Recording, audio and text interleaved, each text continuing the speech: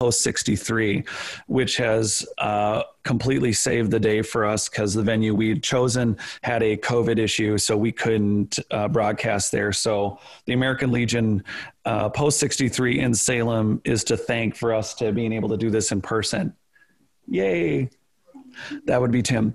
So you guys have all heard me speak before and do, well, gosh knows how many interviews now. I think almost 200. So this is a chance for you to see what I've been talking about. And everybody wants to go straight from, there are two places to go. One is, what is our ancient past and what is it all about? And what was our, what is this interaction we're all having with UFOs? Why is the US government, why is the United States military, Air Force, Navy pointing out that, yeah, we actually have UFOs? The premise for my book, It's Not Aliens, Worse It's Us, is that there is a lost ancient advanced human civilization. And it is likely that those remnant people survived and rebuilt their society, and those tic-tac UFOs or that, and I'm not saying specifically them, but there are a number of things that could be a reasoning why we are seeing them here on our planet, that they're not from interdimensional space travel, that they're not from somewhere else, that they're actually from here. And to build the argument, I've gone at it a few different ways, and we are going to kind of do a smash crash course through history again. And we're going to start, of all the things, this is usually an ancillary object pointed out in retrospect. These stone spheres are found first, well, they're found all over the world, but this is Costa Rica. And the woman, Miss Stone here, standing next to this giant stone sphere, these are found from the Arctic Circle to New Zealand, and they are found all the way down to the size of golf balls. And one of the things that are pointed out is that they're not perfectly round. Well, we'll get to all that, but these stone spheres, terra preta, which I've talked about over and over, is an engineered soil. It's an ancient engineered soil. It is found, and this gentleman is standing in front of a site with pottery shards that go down to the ground. And in the area of New England that we're in, about an inch of soil equals about 100, 150 years. But this is an engineered soil. This is like a potting soil. This is a soil that is made by man. And just in the Amazon basin, they estimate currently that there's an area twice the size of Spain. This identical soil, it has components that make it an exact recipe. This exact soil is found in northern South America, northern Africa. It's found in specifically Australia, Siberia, Eastern Europe, and in the Americas. And it's also called Chernozems. And biochars are the modern term, and we've talked about this, but they're found all over the earth. And usually this is a secondary point again. We started with stone spheres, but here's keystone cuts. And you can see from the video that these are seen in Egypt, Iran, Cambodia, Bolivia, Ethiopia, Tiwanaku, Pumapunku, Egypt, all over the world. These keystone cuts connect something. And what they connect is this: polygonal construction. We're going to go over all of this. And the reason is that we want to find mummies. We want to find ancient items. But here is something that you see that is incredibly complex. These stones have been fit together on every side. There are no room for blades of grass, needles. They are fit this tight on every side. And you can see the nubs. That's something that everybody should watch for. The nubs are found everywhere in the world, along with keystone cuts, along with stone spheres, along with terra preta. Again, it's not sexy. Ancient engineered soil, not interesting. So why are we looking at Doggerland? Instead of, I have a big map of the world that we're going to look at, but why is Doggerland important? Because even 7,000 years ago in the time of Göbekli Tepe, all these rivers, all this is the land. At 16,000 years ago, at 8,000 years ago, Göbekli Tepe at a minimum is 12,000 to 16,000 years old. At 12 to 16,000 years old, this is the snapshot of just one place on Earth that there was human civilization living on these coastlines that no longer exist because they're underwater. And why is that important? The reason that's important is because besides a world map that would be more accurate, now mind you, this map is to 16,000 years old. This is a city off the coast of Cuba. It is 2,300 feet deep. It's 1,700 meters below the sea. This is a picture taken by a group of treasure hunters. They were given authorization by Fidel Castro. It's been about 15 years now. No work has been done on this site. Of course, it's incredibly difficult to get to. Marine archaeology is where it's at. It's the most dangerous kind of work. It's incredibly challenging, not just from the pressure, but from currents. And this is a city that could have only been above ground over 50,000 years ago, above water. So here we are with a map of Doggerland that gave you 16,000 years ago. But to zoom in for everyone, here's Doggerland and here's Cuba. That city is right here. And for everyone listening, that would be the west coast of Cuba. But this city and Doggerland, you can see here, these are the missing land masses when that city was above water. And those stone spheres and that polygonal construction would be all over the world. Everything you saw, those stone spheres, would exist everywhere. And that means we're looking at a global world and a coastline that is not what we look at today. When we look at the world history and we tell ourselves, this is the world history, well, this is the general estimates of not only the same map now overlaid with the missing landmass, but this is Terra Preta and Chernozems. The Chernozems are in green. When I went paleo, South America was exporting illegally Terra Preta. But in Ukraine, there's also an engineered soil. And the Chernozems in Ukraine are estimated to be exported to over $100 million a year.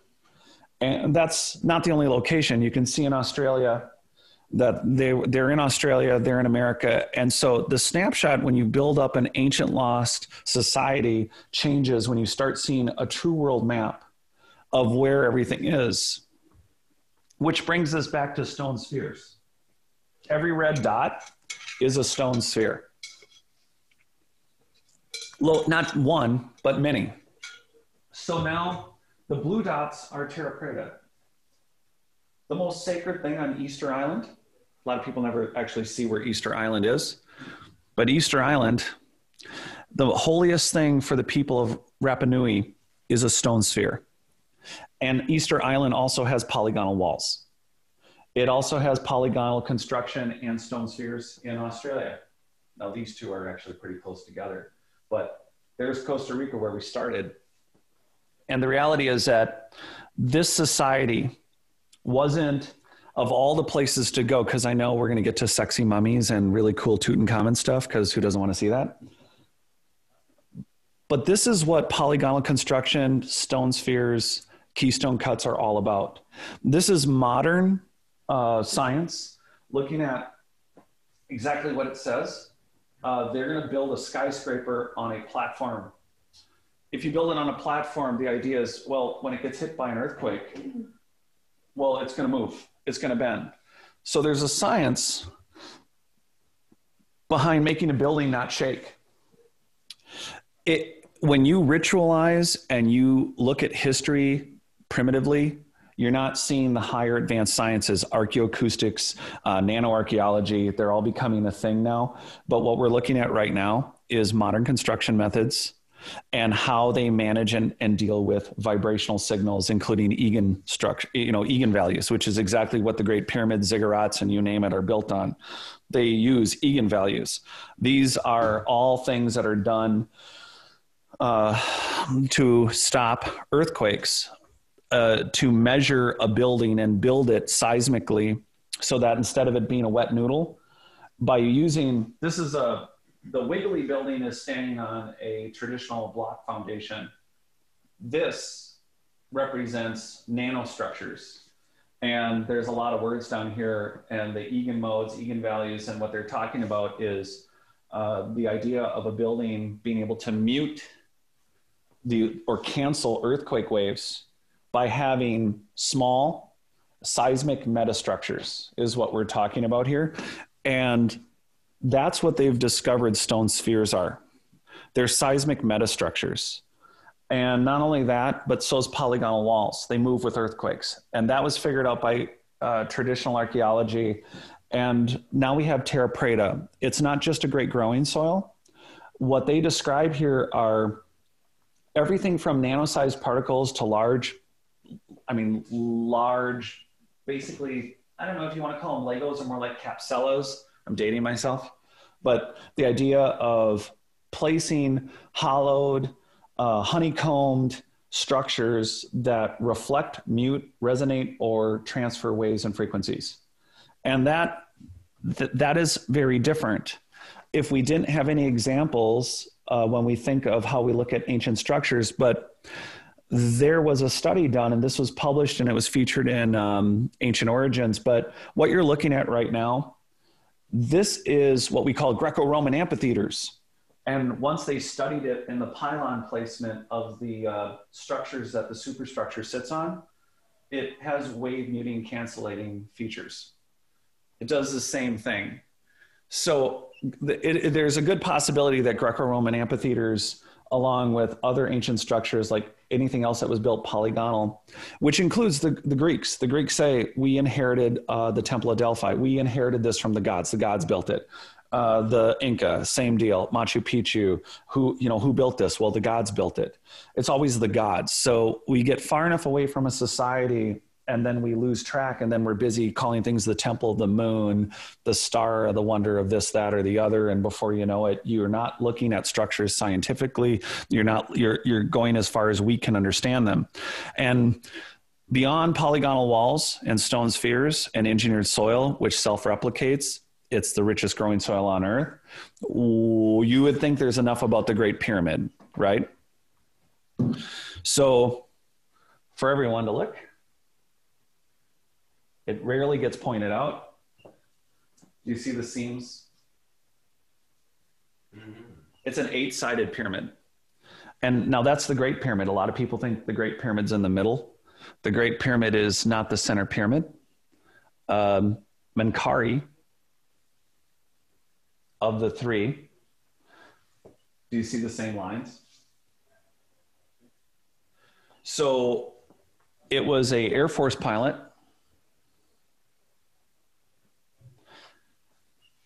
It was a British Air Force pilot that noticed that as the sun rose or set, that you could actually see that this is an 8-sided pyramid. Now, when we start right away with this conversation of it being about cymatic, polygonal, wave frequency canceling, transmitting, I'm bringing up earthquakes because we can all get our heads around, oh yeah, earthquakes bad. Let's not have earthquakes. Let's have seismic metastructures that are built under the foundations of buildings, and let's use stone spheres. How stone spheres were used, we're going to go over, but it's not, again, that's not what people want to find. The problem is that we have dynastically looked, and polygonal walls, like the ones here in Japan, they got used just like here in Japan. You're seeing a temple or a castle. This is a castle built on polygonal walls. I can show you the same constructions in Peru. I mean, we could spend a whole conversation and we could just go through and flip through photos of everywhere in the world that has the identical construction. But again, you have polygonal walls, cymatic construction, all stopping earthquakes for structures that are missing. But after tens of thousands of years of de-evolution or readaptation of a site, and then repair work and maintenance, you have a new interpretation. It's hard not to see that it's hard to see what it once was when it's already been something else. This is what we need to go back to. We need to start with very blank slate pictures. Oh yeah, there we go. This is what we should start with when you walk to a site and interdisciplinary archaeoacoustics. There are, so we're going to go to America's Stonehenge today. And part of going to America's Stonehenge is looking at how Neolithic and megalithic societies are different. Megalithic, the original builders, are high technology. Neolithic, Eolithic, people who are literally banging rocks together and placing things very simply, those are people using stones that they could quickly quarry, sites that they've come across that whole city that's underwater, well, it went underwater due to an incredible deluge. Now, was that the Younger Dryas that happened 11 to 13,000 years ago? Or did that city go underwater maybe prior in the 60 to 75,000 year range? And so now we have a society that comes in and makes a four-sided pyramid or repairs it. And they didn't even use, there's this assumption that the dynastic Egyptians, even in the 6,500 years that we give them credit for, yet the Egyptians themselves said they were around for 36,000 years. And I mean dynastic Egyptians, I mean primitive people who came in and found destroyed cities. They didn't have full access to all of Egypt. It wasn't like every ruin in Egypt wasn't the dynastic Egyptians that they even were able to readapt and use. We're assuming that they did. But even the latest studies now are showing Northern Africa was probably tropical even 6,000 years ago. So now think Doggerland, tropical paradise, massive lakes that we can see from geosatellites, like I showed you the lakes in Northern Africa. But this is where we're dealing. This is what we're dealing with now for our interpretations from ruins. It's hard for us to see the Greeks, the Romans. We have a lot of interpretations of ruins now. We don't see 8-sided pyramids. We don't see stone spheres as related. We don't study eigenvalues. We are left, I mean, look at what archaeologists have to deal with. I'm not against anyone who's an archaeologist. I've said it before, but look at what they're dealing with. And having been a historical remodeler for almost 20 years, people don't build like this. And what I mean is that, yes, the place is a mess, but, and obviously things have been broken off, but look at the way it's stacked. I am old enough to have played with wooden blocks. This looks like someone stacked wooden blocks, and we're going to see a lot more of that. Sites that were devastated, that were used, and then they were moved. And that's what we're left with. We don't have the finished work. Egyptologists, archaeologists of a certain tradition, they didn't have access to equipment and measuring and interpretations beyond. Everything's a ritual. Everything's some sort of it has to do with some fertility goddess or something. And they're not looking at the constructions with the tools and the machinery that's necessary to create the measurements. This structure, by the way, is set in a granite plug. They carved out and set the pyramid in a plug. It's set like a cap in a set stone, like for jewelry. That's how the Great Pyramid is actually set. And the pyramid itself has polygonal nubs and construction, identical to what we saw earlier, and we're going to see it soon. But this isn't, again, this isn't standard archaeology. It's this. And we're only going to spend a couple minutes on this because who doesn't, I mean, some of you may recognize this, some of you may not. And the issue right now is who doesn't want to be this guy? Harold Carter. And I'm sure, again, I mentioned it earlier, so you probably already know what this is. But Egypt, whether it's South America or Egypt, who doesn't want to be this guy? There's King Tut. You have an undisturbed tomb, toys. I mean, this is cool. Who doesn't want to be, I mean, it is so quick and easy for all of us based on our programming and our life and growing up that we've seen shows where, look at this. This is cool, right? Well, let's look at it. Let's look at it in color. This is what every archaeologist's dream of. Who doesn't want to find this? You have items, household items, little seats, undisturbed. It's incredible. This is where people's focuses end up. Who knows what, here's again, what it looked like uncolored. I mean, look at the detail on the chariot. This is exciting. This is fun. I mean, it conjures up, Moses and Hollywood Moses. And here we are with trunks, cases of, there are so many incredible finds here that you can spend a lifetime just in this one tomb. And that's also a problem in archaeology, is that they spend just their whole life. I mean, this thing looks brand new. It's incredible what gold does, but was that gold part of a nanotechnology radio frequency controller from a lost ancient high technology machine that got melted down into a mask? Or had it already been done that? Had they already repurposed it, readapted it 10 different times before this mask was made? Those are things that right now we speculate on, and then we say we have no answers, which is really interesting, because this is not sexy based on what you just saw. What soil scientists want to look at this and say, hey, I want a really good growing soil. Nobody looks at this. If you have a choice and you want to spend a lifetime, 100 years so far, soil scientists can't replicate this biochar. They don't understand why it has piezoelectric properties. Oh, by the way, it filters heavy metals and carbon dioxide. And that means that if you have a world that you're trying to deal with carbon emissions, why isn't anyone even in the mainstream talking about ancient soils that already did it? Our assumption when we look at soils is that they were using them for just growing food. And then on top of it, most of the minerals you want in food, which are over 50, like if you know Dr. Joe Wallach and the 90 for life vitamin guy, there are 60 nutrients or more that you could put in the soil. And we don't grow like that. We have 16, 17, we wing it, we do soil rotation. And that we make an assumption on, that we know about soil rotation. We invented soil rotation, ironically, in Minnesota, the Kelly farm. You can go check it out. And then after the Civil War, Kelly was brought down and they taught the South soil rotation and for crop rotation, for soil richness. But we're talking 16, 17 minerals. We're not talking hundreds and having the richest food on earth. When you have a nutrient dense food, you don't get cancer.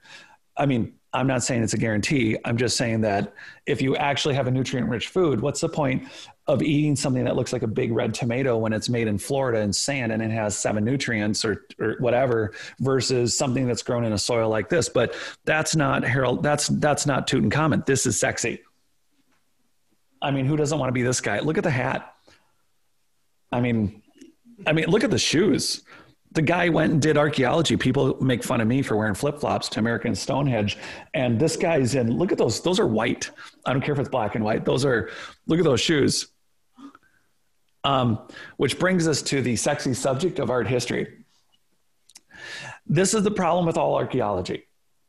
People want this statue for their mantle.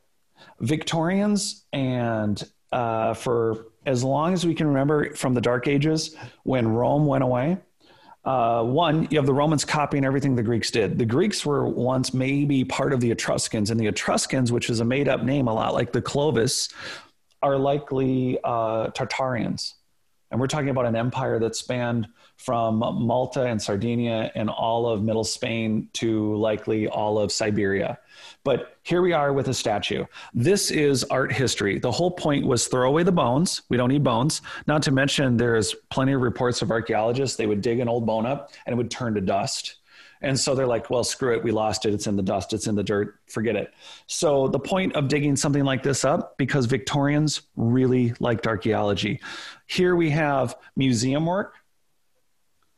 This is now in the period, by the time Carter is doing Tutankhamun, you have them. I mean, somebody could spend a lifetime and a doctorate in each one of these trunks, on the trunk, about the trunk. This is archaeology when it became modernized and it was about the societies. Everybody see the statues? This is why archaeology, it wasn't called archaeology. I never understood when I was, my first art history class, I'm like, oh, it's history class. But wait, it's art. It always confused me. I never understood it. This is where the statues went that they dug up. I mean, look at the vase. I mean, it doesn't matter if the person in this original photo was doing replicas or not. I mean, you can see a Chinese umbrella. You can see this is very bohemian now, but this is a Victorian home. This is period. And did they collect things? I don't think it can be clear what you do when you don't have cable until you see the average Victorian home. And here we are, we're a solid 100 years, 1850s, you have Darwin. You have a number of other theories about not just evolution, but Darwin wasn't a set stone. It wasn't like there was a big vote and said, let's all agree that it was Darwin. The issue is theories are different than facts. And throwing out facts to fit theories are what we're going to deconstruct. But again, just to really pound the point home about how did people collect things? And when they're going after objects, they weren't interested in objects for science. The whole point of early archaeology in the 1700s, when they were finding things in even large sites like Stonehenge, they were just collecting it and putting it on a shelf. And that's not archaeology. And then early archaeology, they're pounding stuff out. And that brings us to what was the point of early archaeology? Well, everything was a temple. And I don't think anything represents like a constant Christmas holiday festival than this painting. I just like this. This is the image that all archaeologists, okay, and by the way, not every archaeologist, I'm a big advocate of archaeology. You need to be paid to fail. You need to not lose your funding. Archaeologists need to be able to find what they find and the facts. If they don't fit the theories, archaeologists need to be continued to be funded and boldly go literally where no one's been allowed to go. This has to stop being the archaeological storyboard. We have to not tell these ritualistic stories that, everyone's put on their Sunday best in this photo and everybody's going to, of course, temple to worship, because that's the only reason you build anything. It's because you got to worship. There's nothing else, which brings us back to stone spheres. There's a lot of interesting things about these. I showed you a little bit of the science behind them. She found not just a couple, they did a couple expeditions. They found a lot.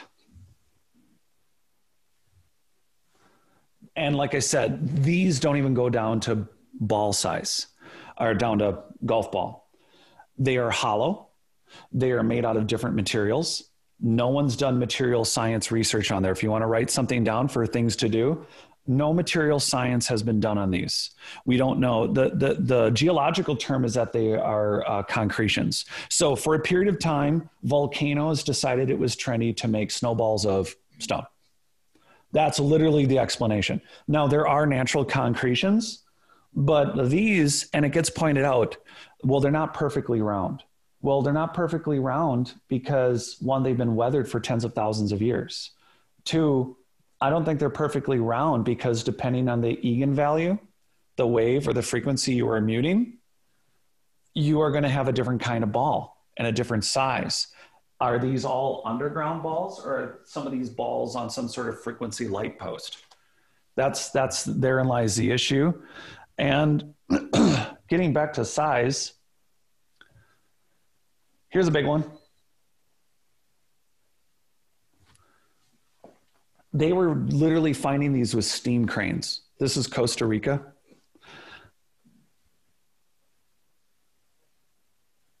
Oh, come on.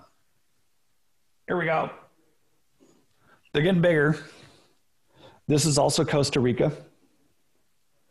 And look at the colors in it. So the idea dynastically, because everything's a temple and everything looks like that Roman village that we just saw, they made these to bury with important chiefs.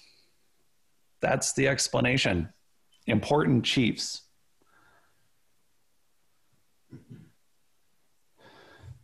So this is Bosnia, 64 tons. And it has layers on it still. So the question is, what do each of the layers represent, and how do we, oh, by the way, we'll get to how we know they're hollow. Because whether it's Mexico, whether it's Costa Rica, whether it's New Zealand, there was some ideas that there would be, it never fails, there must be gold or treasure in them. So people started to pick at them with great difficulty, and then they even blew them up and cracked them open. So we can't pound this home enough. Here we go. Abandoned nuclear facility. How long, how many thousands of years, how long until the only thing left is the stone, the foundation? And how long before you look at something like this and you don't know that it was a nuclear facility? We spend so much time saying the word ritual and fertility goddess that we don't see the technology of the past. We look at this and we go, we know what this is. Well, now how hard is it to tell what the hell it is? When you give it perspective, this drives me nuts. This turns into this. And who isn't in love with Lord of the Rings? I'm not going to say no. We have genetic memory. But look at what we're dealing with. You just have to picture these people there. You know, if you do yoga for 1,000 years, I keep saying it, you do yoga for 1,000 years at Chernobyl, it's a thing. Anybody who does anything for 1,000 years, it's a thing. So you can't say no to the people who do yoga for 1,000 years, and you still have to tell them that they've been doing it at a nuclear plant. But it matters. The Druids matter. Different periods of human history matter. But wearing a costume at a site doesn't get you to this. This is the same scientists doing the same work with stone spheres. So in a modern experiment, they took 1 meter by 1 meter stone spheres and they hit it with waves, and then they cut the stones. So we're talking a decent sized stone sphere. And what they started figuring out was, what are the stresses? Can you imagine if this is hollow? How would that wave be absorbed? And how would that wave expand? How would it cancel itself, or how would it reverberate through the stone sphere? And what does that get you? That gets you to, as they say here, schematic, not to scale. This is a representation of a seismic wave shield consisting of a periodic array. I know everyone listening and everyone watching can read it for themselves, but when they say split ball resonators, because you're not looking at the full report, they are using those stone spheres, those 1 meter by 1 meter stone spheres. They've sliced them like a piece of cake, and they've reattached them with steel rods. But this is what those stone spheres were for. They didn't protect a single home, they protected whole cityscapes. And we look at these things, and so one of the great things about everybody doing alternative research and everybody looking into this is that everyone's like, there's stone spheres all over the earth. That's interesting. Yeah, but what about the material sciences? What about the physicists? What about the forensic geologists? What about the work as a builder, as a construction person? What am I seeing?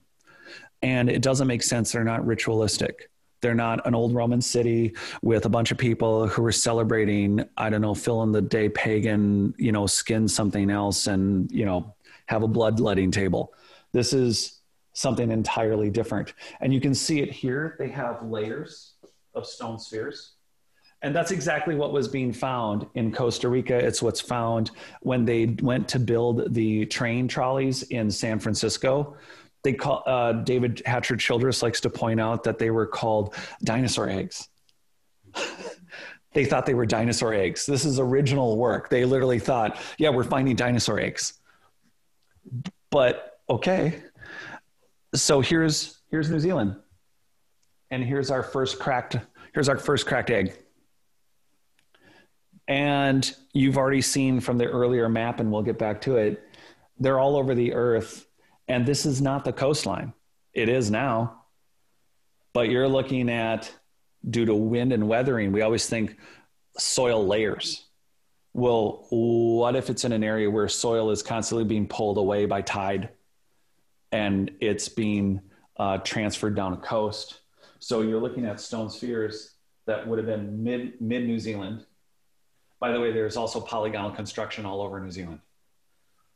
So these would have been buried, and how deep and how many constructions would have been above it, we don't know. And then some are hollow. You can see some of the shapes. And the same thing was done in Bosnia. Same thing happened in South America, where, again, they're busting into them looking for treasure. So here's another angle. And they're old. We can't date stone. That's a problem. Oh, I love this one. It's very pretty. It's about the size of that one that you saw with the gal standing next to it. It's a little bit smaller than that. This one's in the Arctic. And they have more than that. But that's in Russia. So basically North Pole. And because the poles weren't where they were. I like this one. It's very swirly. This is China. And by the way, there are many in China. They actually set them outside of doorways, like pumpkins. and again, out of context, you know, what is it? It doesn't make sense to people. And let's go back and take a minute and take a look. So again, we have stone spheres. That one you were looking at, it's right there. That one that was the one that I said was in the Arctic. And then the ones that you were looking at in New Zealand, that's where they were. Now, the interesting ones, the ones that I just pointed out about New Zealand, this continental area is called New Zealandia. Now, there are articles that discuss all of New Zealandia being there 250 million years ago. My most suspect portion, this took me of the 3.5 years on my book, 2.5 years were spent piecing maps together to find what would match the city off of Cuba, what would match the world, Doggerland for sure. Lemuria is the only suspect. Now, not the extensive area around India, but this area, I don't know. That's the only thing on my map that I don't trust. I threw it in there because so many people have a theory about Lemuria that the land of whatever, it's just suspect, but not the area around Australia, not all this, not New Zealandia, none of this, all like the Bimini Road in the Caribbean, all this existed for real. And even in the 90s, Graham Hancock dived off the west coast of India, and we're talking there's stuff that could have not been above water at a minimum 30 to 40,000 years ago. That's where the city is. There's stories of Krishna settled the city, and then again we have the oldest records on earth being the Hindu Vedas, not the Christian Bible, but they were doing excavations, and it's high current, murky water, can't see anything. But again, marine archaeology is really hard. You build the theory and the story of all of humanity from what's only above water. Well, you know, you miss all the stone spheres, the whole sunken cities, and all of them showing advanced polygonal keystone cut, stone sphered construction. And more importantly, something that nobody wants to look at compared to mummies, engineered soil. All those blue dots indicate known current maps of engineered soil. How do you have the identical engineered soil in the Amazon basin and in Africa and in Australia? The same version. So it's Coca-Cola on 3 continents that weren't supposed to be talking, dating at least 6,000 years ago. How do you do that if there was no one traveling, just dynastically, just in the last 6,000 years? It's not a story, to quote David Hatcher Childress, mainstream science has to explain this. And this is what, again, another detailed image of those stone spheres. When you start thinking of the complexity of what these stone spheres do, you're looking at stress points of how the values of waves and frequencies interact with this stone sphere. These are 6 scientists in Europe doing this work. There is recent work being done in Stanford that I don't even have papers on. It's been quoted to me over interviews, with HC Productions just recently. And so there's more work on this. And here you can see the split values. You can see how they split the spheres. And they were experimenting. They're using space steel ligaments. So again, it's creating giant stone spheres that go under buildings that help stop earthquakes. But seismic metamaterials can be as simple as sifted dust. And the value of these waves are, you're measuring under the building and wherever you think the tectonic plate is, shifting, flipping, bending, pushing, creating a frequency and a wave that travels to your building or city. And they weren't just doing it with stone spheres. They were doing it with city layouts. The city of Bologna, Italy, which I don't have a map of, the city of Bologna, Italy has the same layout in those towers. There was 200 to 300, 400-foot towers. And the issue is, if they're creating earthquake muting locations, that the towers themselves are muting. So they're working below ground. They're working within the polygonal constructions. And what they noted, even by these scientists doing this cymatic polygonal and stone sphere work, they were using the layouts of trees. So where you plant a tree, how the soil is formed and sifted, the thickness and density, think like when you sift flour.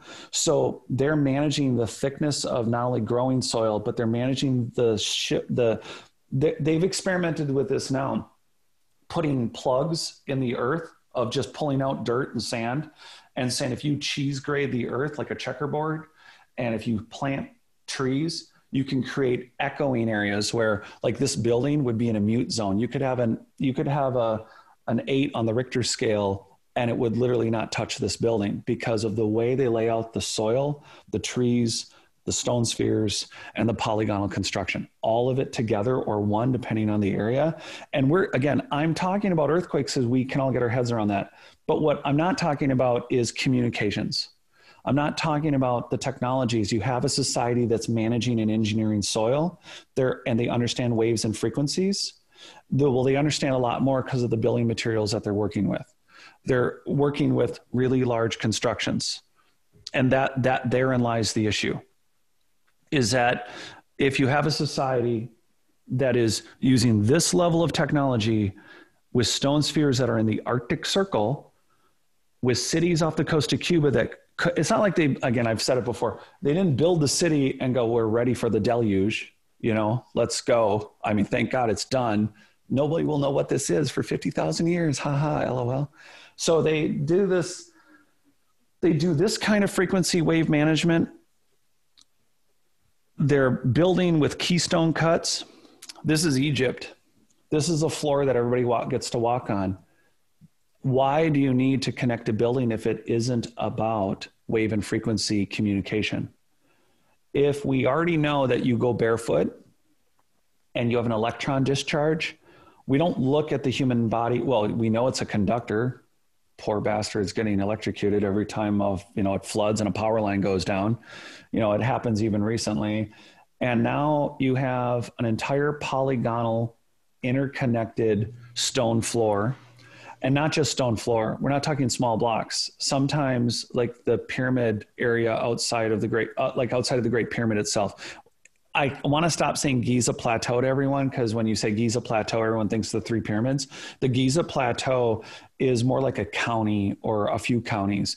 It represents hundreds of square miles of cities and locations. The Giza Plateau is not just 3 pyramids, but the pyramid complex has megalithic stone blocks like Baalbek. Why do you need metal between them? They're not going anywhere. They're not moving. There has to be another discipline. No material scientists, again, anyone who's into material science, no one's tested the construction of stone spheres, the layering. Are they geopolymers? Are these keystone cuts? Because we have the keystones. We have other locations around the world that we've seen these, but we have the metal. So here you go. This is some of the metal that's been found that was not plied away and maybe sharpened for an arrowhead or a knife or something. Again, it's metal. We don't know. We kind of know what it is. I mean, they're labeling them, but there's been no material science on this. And what is the conductivity between the stones? They're always using quartzites, they're always using limestones, they're always using basalts, but they're always using them together. Combine it with the soil that we started with, the stone spheres, and this, we have a different level of technology being used that is not being appreciated. And it's one thing if we had one of these objects, this is like a giant, I keep pointing out it's a giant adult game of Clue. It makes more sense when you see it, right? It's just not possible. So let's just say it's not Younger Dryas. Let's say it's 70,000 years ago or 80.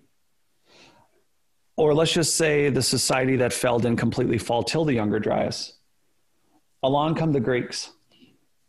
What are we doing with keystone cuts on the side of the building?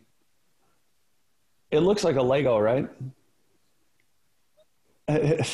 Those are keystone cuts on a Greek temple that are not horizontal anymore. They're vertical. Why are there keystone cuts unless you have a giant worldwide society that has fallen through some either catastrophic event or war?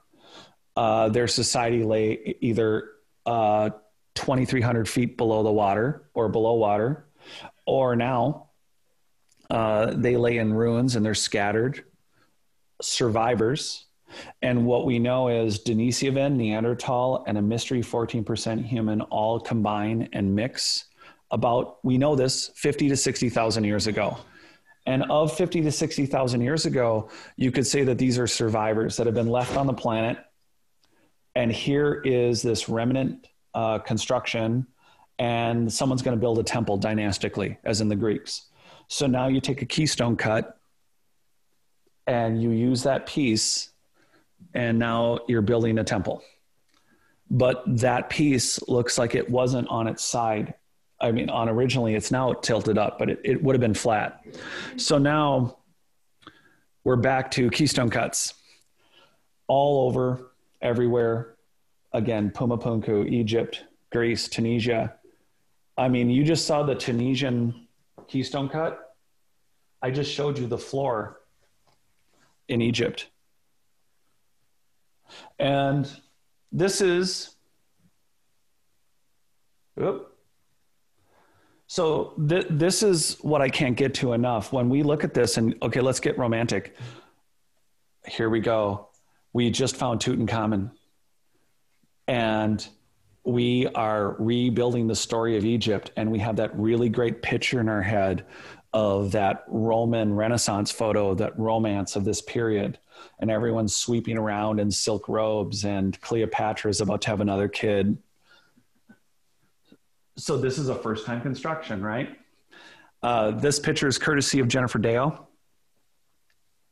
I mean, there's no way they rebuilt this, right?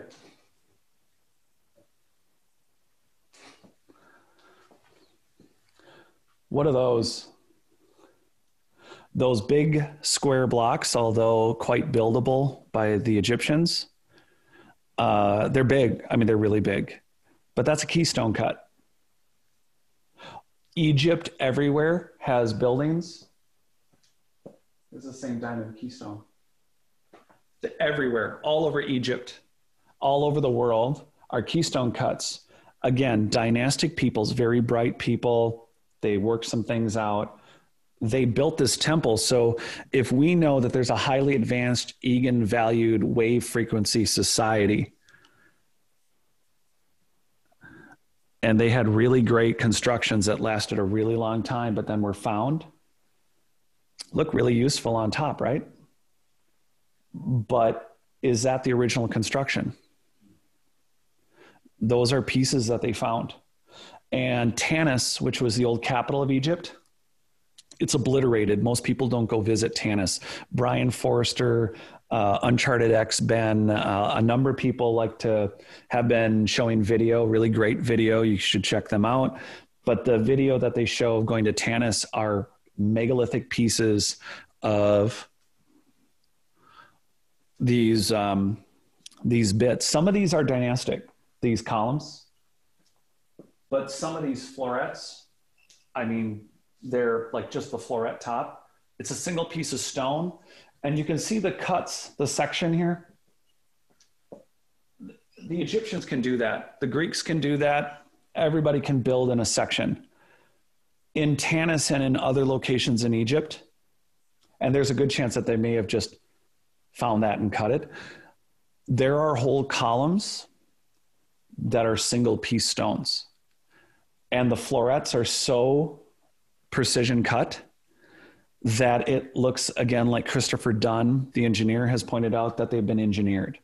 They are not hand done. They're not hand hewn. But this is also not thousands, but tens of thousands of years of weathering. You have the Lego blocks restacked. So there are a couple of questions, at least if I was looking at this as an Egyptologist and I wanted to take this seriously and really look at it with all material sciences, am I looking at a column that was actually mimicked by the Egyptians? Like, this is one that they found. This is one that they made. Notice how they're all different tops. They could have been from different temples.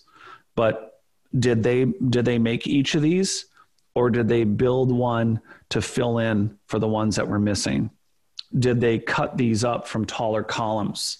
Did they build them themselves? Did they add on? Those are the questions, because one thing's for sure. They don't know what to do with keystone cuts. They added those two blocks together because at one point those two blocks did fit together. And now it's the top of a temple. Oh, look, 1832. Everyone's leaving their mark. And that's not the only people who did it. The Romans did it. The Greeks did it. Anybody who traveled, even there were some pharaohs, like the reconstruction of the Sphinx. There was dynastic remodeling. So I have talked forever about being someone who's done historical remodeling, and this is Baalbek. And we just talked about, I'm trying to paint a picture for you of tens of thousands of years old advanced society falling, people coming along and doing work.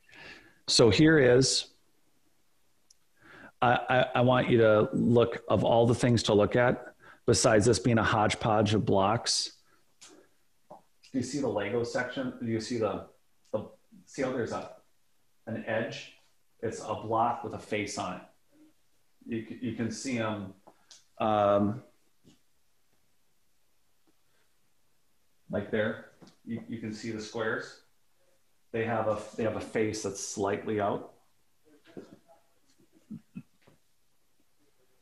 But then this is Baalbek, and that's a single stone. There's sections here, but this is a single stone. This is one of they call them the trilithons. The other way to hide and mute something is to give it a fancy name, like Stone of the Pregnant Mother, which they literally have at this site. And we jump right to the megalithic blocks, but I want you to pay attention. Those are single piece columns in the back. When I told you that the Egyptians built them in pieces, now the Greeks, Romans, everybody that they give credit for doing this other than some mystery people, there was over 200 columns still intact when this site was being modernly excavated. There aren't as many, but not all of these are single column. They were rebuilds, but of the ones that are single columns, they had to cut them right down to the Corinthian, right down to the details. That's a single column, and they're 60 feet tall. And the size of these are where you guys are. I mean, they're over 12 feet. I mean, those are incredible columns. Someone had to spin that, and they're perfectly the dimensions on them. And also somebody would have to, like Christopher Dunn, we would have to put engineering instruments to find what the surface topography is, to find out how many imperfections. Is it smoothed down to thousandths of an inch? Because there are plenty of boxes in Egypt that are smoothed down to the thousandths. And yeah, okay, this place is old. It's a mess. You can see the grass growing in it. But what we're looking for is signs of, was this how this thing was originally built, or does it appear to you to be more reconstructed? Was it that there was once an advanced society that not only had to be abandoned and destroyed, but how long until those cars rust away? How long before the glass, the metal, the exterior? We look at these large megalithic buildings and we keep, like that temple we looked at, we look at that and we go, yeah, they painted the block and they all wore silk and the end. We don't look at these buildings and say, hey, well, they had wood, they had vinyl siding. I mean, would just be terrible. I mean, can you imagine going to the Temple of the Moon with vinyl siding? Who wants that? But brought to you by Lowe's. So here we are back at Baalbek, well abandoned. So Von Daniken, a lot of people, you can see, and again, just for what's going to be coming up, you can see the square is a little better now. You can see that there's a pattern on these blocks. The trilithons, you can see 2 of them now. They're they're between 9 and 1,100 tons. Just these 2 blocks. And then these platforms, clearly no one's moved that. But the concept is one group of people built this temple. And they went from using 1,000 ton blocks to these smaller blocks. And then they went from doing whole columns, diorite, some of the hardest stones on earth. They went from making single piece 60 foot, 50 foot, 40 foot columns to then using little mud bricks. How do you decrement down that single society, or even, and if no one's noticed, for perspective, there's 2 people and there's a third. We're going to get into the technology again. So we started with a little bit of geeky science with the waves and frequencies, but someone's got to move that. And everyone's obsessed with the moving part. You got that old guy on YouTube that's literally using a piece of rock as a fulcrum and moving whole like 300-foot pole barns. And as a redneck, I'm really drawn to that. I'm like, I don't need a skid loader. I need a stick and I need a rock and I'm going to move your pole barn. And good for you. But the precision is the issue. It's not just the movement, it's the precision of the work.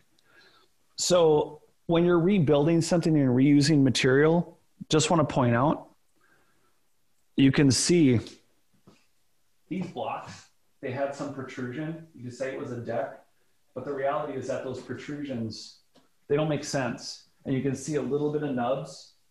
But again, you don't start with a giant block.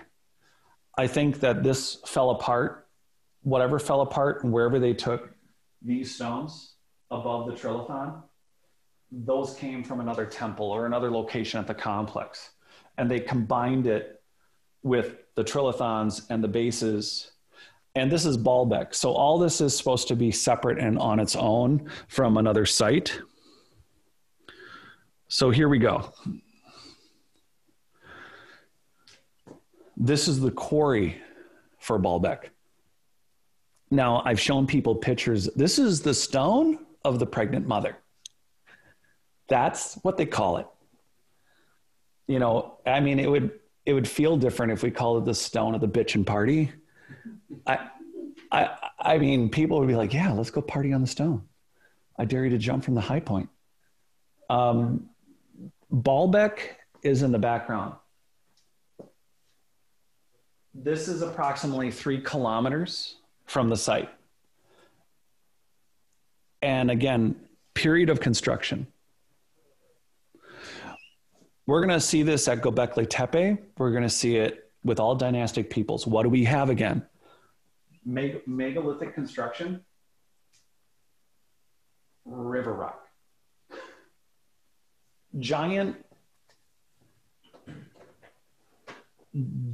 well-cut stone that's half-assed in the dirt. Are these uprights because they were part of the construction crane that lifted it?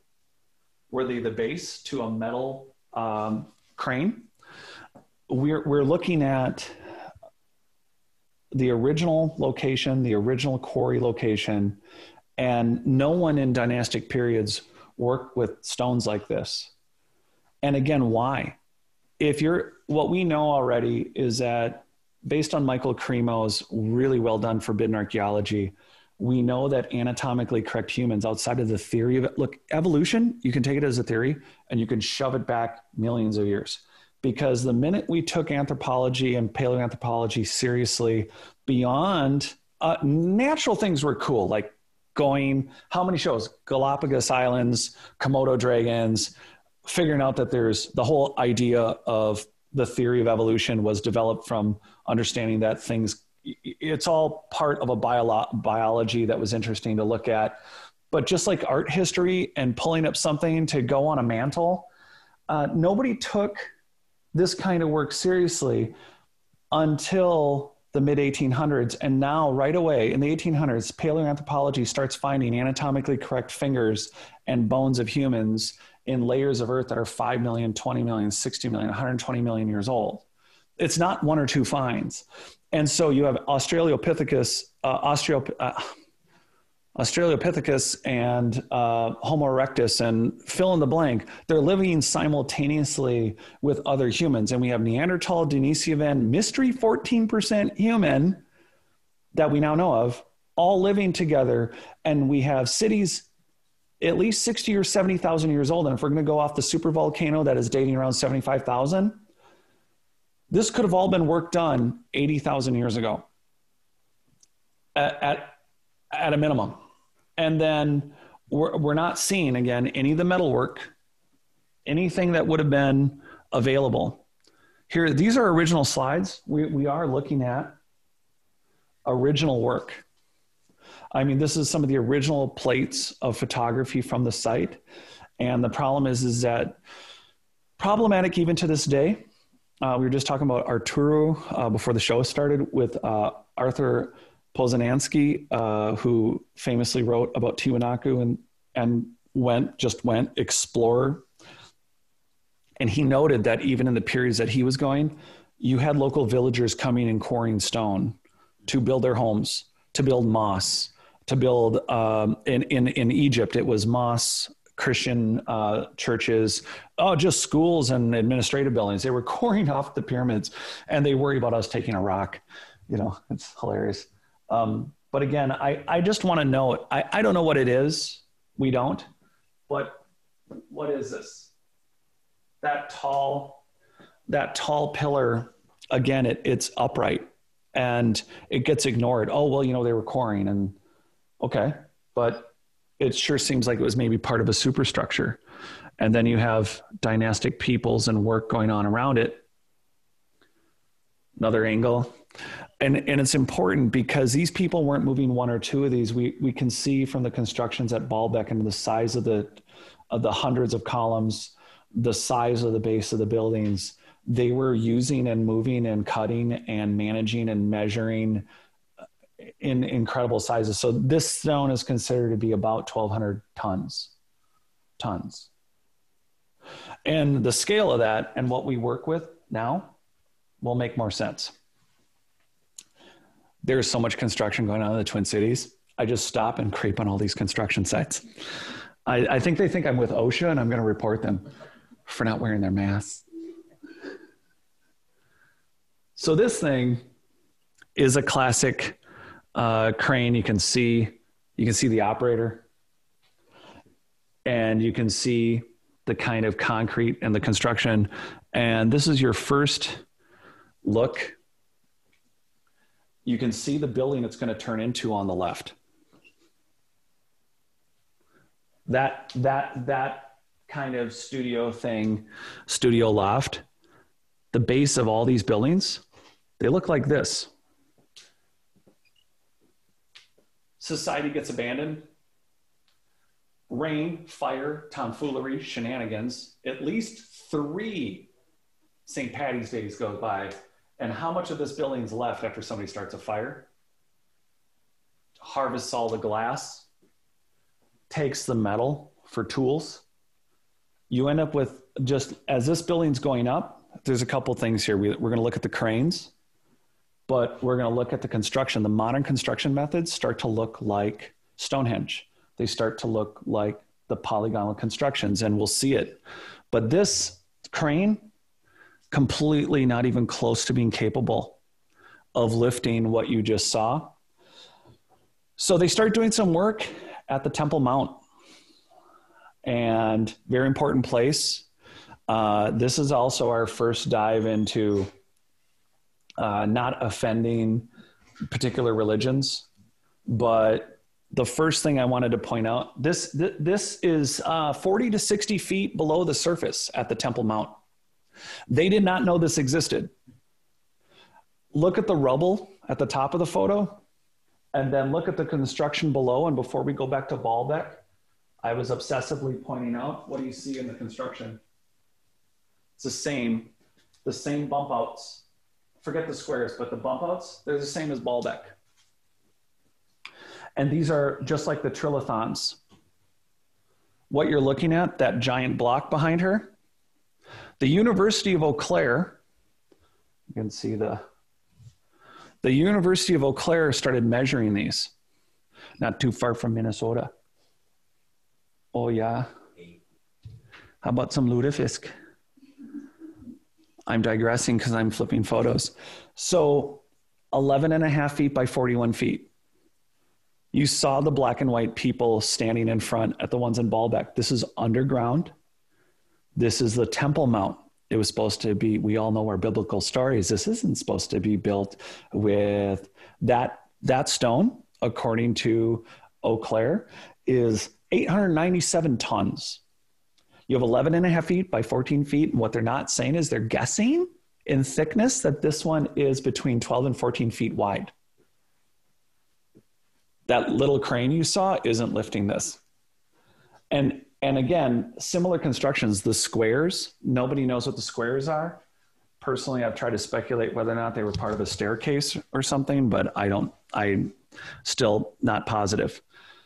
So how does that relate to this kind of construction? A lot of people try to chalk it up to it's a different society, but this polygonal wall, like the large megalithic blocks, if you're a society that's lived 5, 10, 20, 60 million years, you live through a few catastrophes.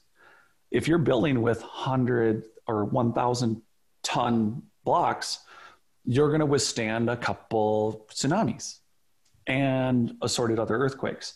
Because right away, we started doing cymatic construction with, we saw the danger noodle building on a giant slab. So what we have is something that we haven't even considered. We think of history as this lineal progression from caveman to whatever.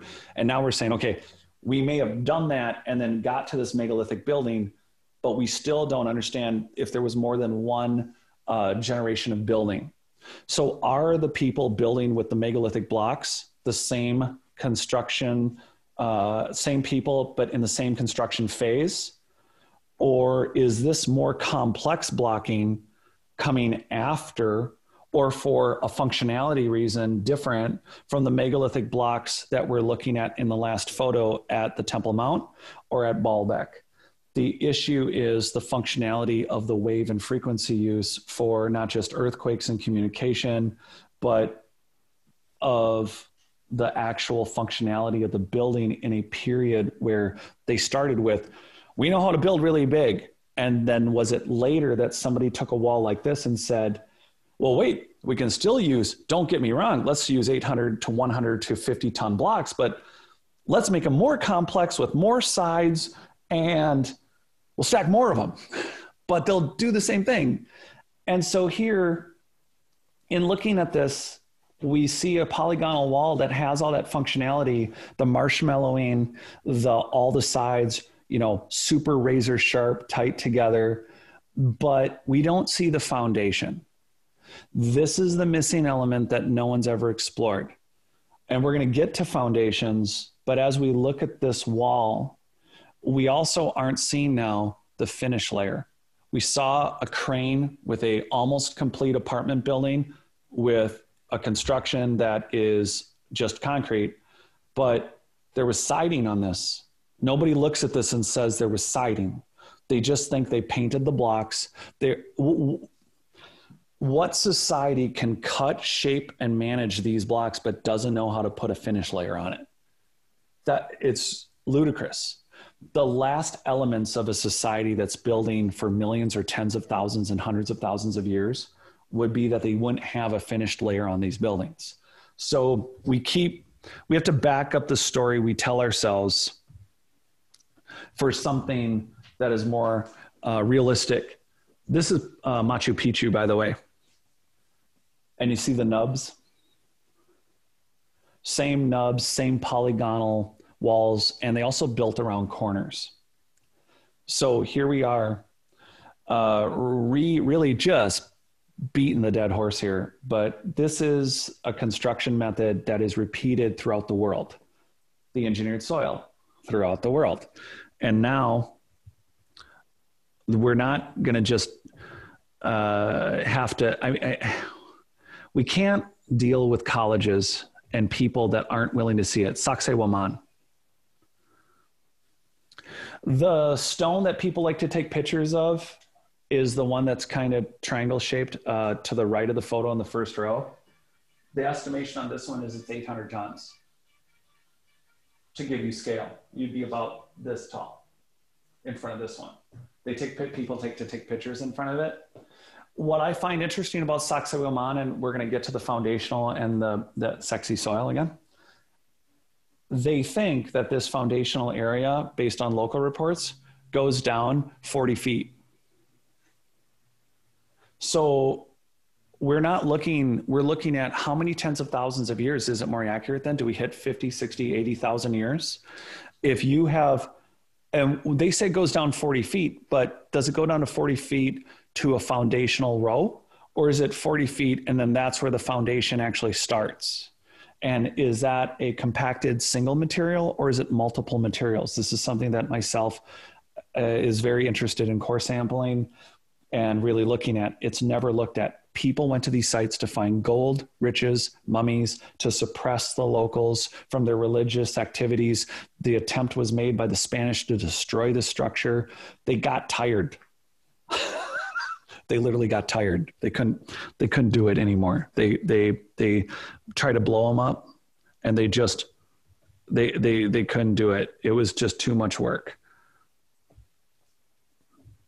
And we're just not going to fast forward. So this is, I'm only going to pause for a minute because this is Machu Picchu again. You see the curve? This is Egypt. Same cut around the corner.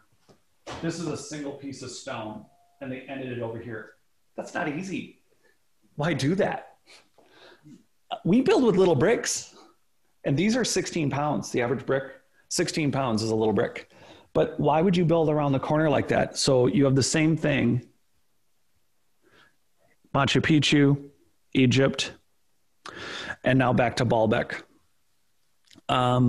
Do we know that the dynastic peoples rebuilt things? So here's our trilithons. Here's our weird shaped blocks. Look at the size of the people. Look at the big circle. Think plain wooden blocks. That's the bottom of a pillar. That's another bottom of a pillar. Oh, by the way, they do have drill holes in them. They had drill holes in the pillars that seem to have a connecting point for, it makes no sense because they were single columns, but is this one group of people? They literally found blocks and okay, there have been earthquakes. So you can see some of the spaces. That's not how they set them. There's a combo of weathering and earthquake. And I know it's a little difficult on the screen right now, but there's an issue with, you can see some of the blocks that look like the Temple Mount underground. You can see that they were built. So they're just hodgepodging it. It's a combo of just whatever was left at the site to build our Greek temple. And then we build a big ass story about this being a single construction. And in reality, all we're seeing for sure is the foundation that these trilithons are part, and this is part of an original structure. But all this is something else. All this was part of something else. Well, it's hard to move columns, but we aren't looking at the original construction. And repeat it again for construction methods. This is Jordan. Extreme weathering and antiquity. We don't have a way to judge the length of time for that antiquity. So that's Jordan. That's the Osirion.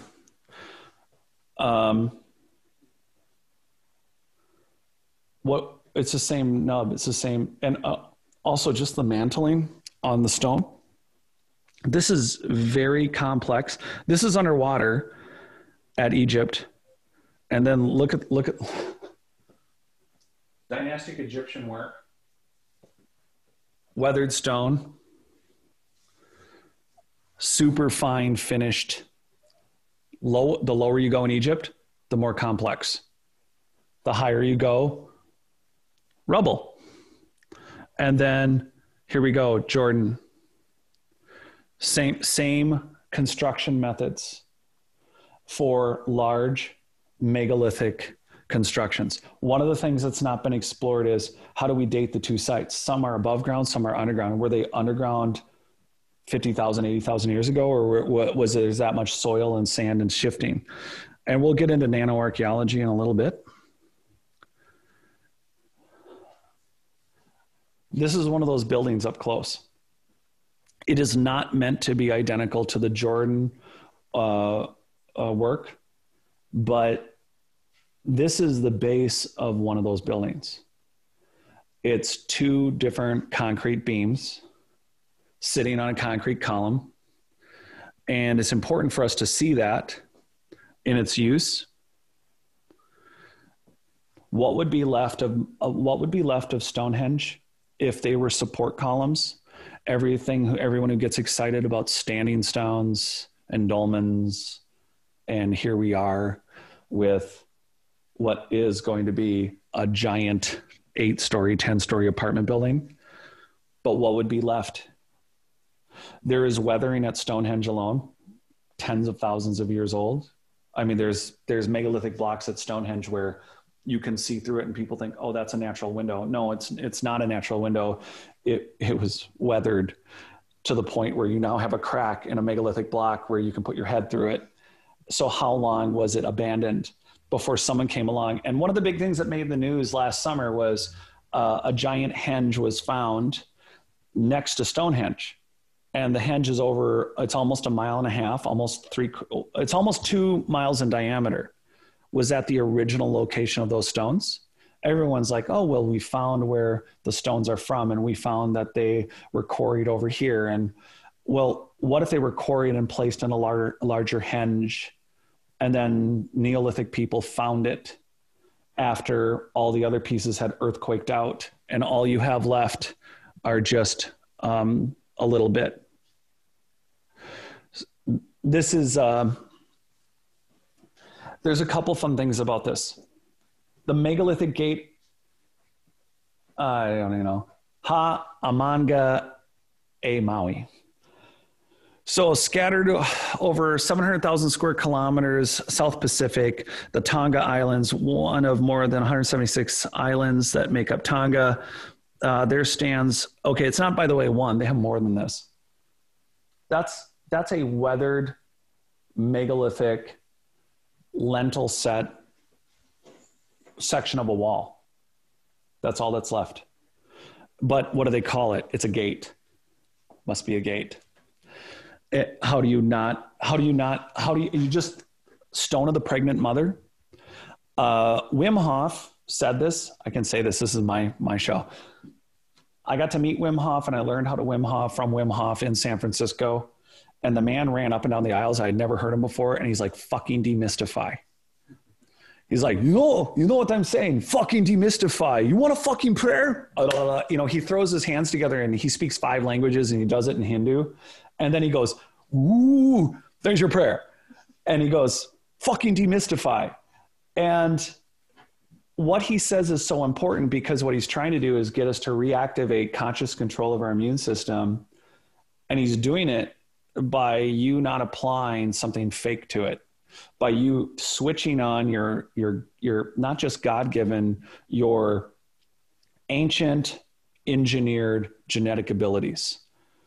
And to mystify something and call it the stone of the pregnant mother and the gate of God knows what, it blurs what we're looking at. It's so easy for us to look at this, and I know I haven't pointed it out, but there's a crap load of just the engineering. Something as simple as the trash cans, those are dumpsters, portable generator, crane weights. Those are useful when you're building a megalithic chamber after they've weathered for 60,000 years. All this building, it's crazy. This building, I should have gotten a picture for everyone. This building's being put up right now in St. Paul. It's part of a complex that was once the Ford Ranger assembly plant. It was a plant built by Ford for 100 years. It made it made Fords and then it made Ford Rangers. But that building's going to be about 8 or 10 stories made out of wood. And it's, again, nothing would be left. But here we go again. Just look at the stacked columns and picture them as standing stones and menhirs. Give them a fancy name. Say Druids sprinkled pixie dust on them. Sorry for all you Druids. I know it's a big day today. Can't help it. So clear picture of the cranes. By the way, none of those cranes, they couldn't even come close to lifting those Baalbek stones. We have 3 cranes on Earth, allegedly, that could lift possibly one of those trilithons straight up and straight down. And I don't think the scale of what these things can lift are explained, and we're going to get to that. But again, you just have to imagine not building, but deconstructing. Right now, primitive people have come along and they need the wood for fires. They're going to use the columns for their Stonehenge. And we're going to build a whole lot of paleoanthropological stories about it. And then you're not going to see it. There you go. It's not even lentil stonework. It's not even as well done as the Maui piece that you just saw. This is hollow core concrete sheets. They come in 5-foot sections and you fill them with either conduit or whatever, and you bust out a point. Almost looks like keystone cuts, but these are pieces and they're craned up and laid down. And that makes a great foundation for you to plug in the wood walls. But again, it's important to look at modern construction to really look at our modern past and to understand that this is what they did. And after a great and long amount of abandonment, those standing stones at Karnak, the rings, whether it's the Stonehenge that everyone thinks of in England or in Libya or in Eastern Europe, there are henges everywhere. Is it quite possible for dynastic people, Neolithic people, to drag those things and stack them and stand them? Yeah, we just saw the Egyptians do it with keystone cuts. We just saw a number of other sites where it's clearly been adapted. And we'll see period Incans doing the same thing, where they start with a megalithic construction and then they add to the top of it. And this is just driving home the point. All the ancillary technology, something as simple as a cart, a knack toolbox, another generator, plastic. My God, megalithic people might have had plastic. Ladders. I mean, you don't think that that's a technology, but that fiberglass ladder over there has a certain weight limit and has been stress tested on equipment. It's not a matter of just putting fat people on it and then making it fall down. It's literally stress testing. And look at the complexity of that crane. Could you tell me when this project is done, what they used to build it, let alone dig the hole that they started with? None of that technology is there. It's taken for granted that the constructions themselves speak, but it's beyond that. This is a site, here's an anthropological study. Tell me in 500 years if you could tell me that these are garages built for rich people to have cool cars in them. These are literally garage condos. You are looking at a site.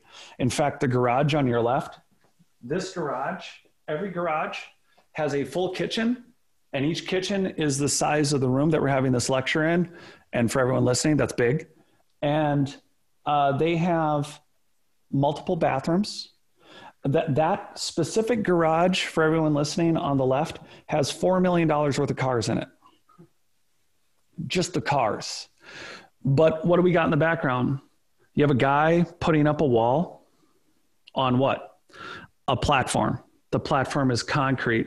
And what you can see is they've pre-run the electrical, the water, the plumbing. Those are stacks. That's where you're going to put a toilet.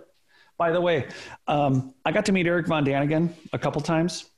And he goes to, of course, the Nazca lines all the time. And he goes, Jared, you know there's drains? I said, what do you mean? And he goes, there's drains. So between the different mountainside, I'm not talking the monkeys, the spiders, the graffitis. I'm talking about the straight piezoelectric qualityed straight Nazca lines. Down in the pitches of the valleys between the lines, there are drains. And they are lined with actual tubed drains, which the first season, by the way, of Ancient Aliens, showcases a farmer in South America that keeps coming up with long terracotta-like drain systems that are all across his land. And they match very closely with ones in India and all over the world. But here we have a slab. We have, again, when this vehicle is gone, we've already seen 3-4 different kinds of cranes.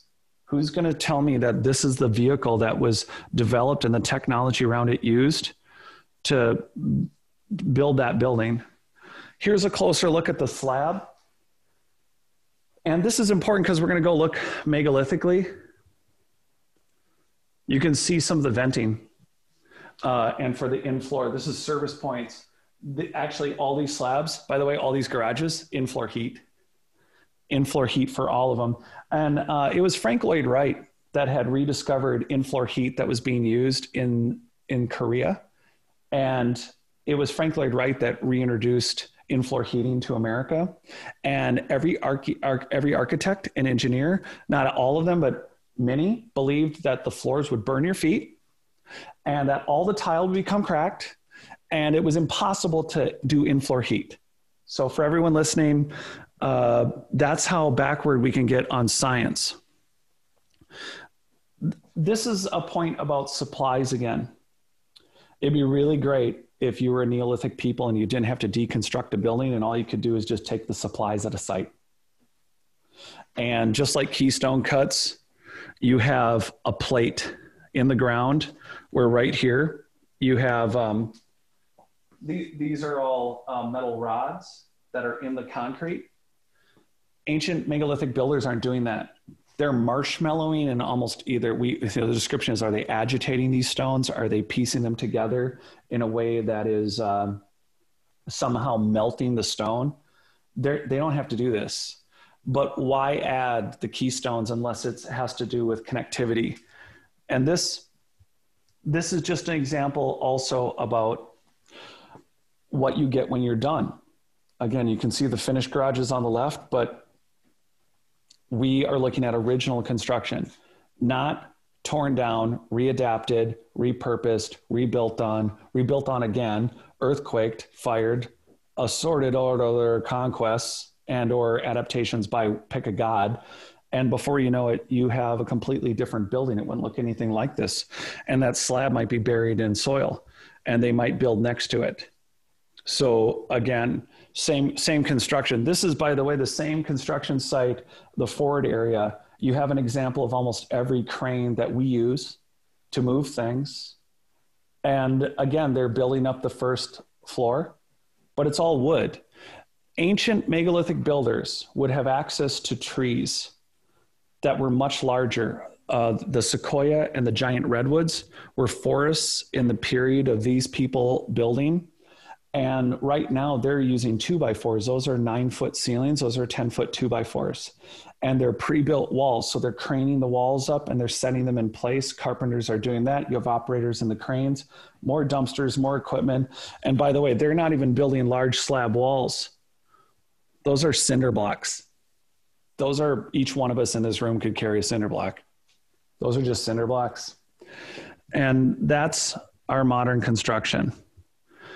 And just to look at the crane, that's, again, that crane's going to be gone and you're not going to have that. So this is the exciting part because we can't get enough of technology. This is a crane that's can be 150 years old. That's made out of wood for the most part. This is in St. Cloud, Minnesota. Cold Spring is from Minnesota. Cold Spring is a granite company, and they are the people who help supply the Empire State Building, First National Bank Building, a lot of our granite, a lot of it. It's been a stone area for years and years and years. And what we're looking at is, this is the operator house for that crane. So the little cabin that everyone's looking at on the computer, that is the operations station. And you can see that they're lifting a stone. And the reason we're looking at this is to really give true perspective, because it can't be explained enough about getting our eyes and our ears and our minds open to a more advanced human society and how we get back to Tic Tacs flying around and F-22s not keeping up. And, you know, and we have to stop thinking of interdimensional space traveling aliens. There are rectangles on the screen. They figured out that they could get that piece of wood is it's about this thick. It's a tree trunk, about that. Those rings are in place so that when you think about, think about this. The stone that they're lifting is so heavy that they learned early on that trunk will twist and break.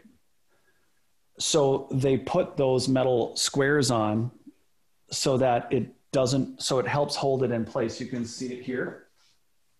You can see them there, and there, but also you can see the metal ties.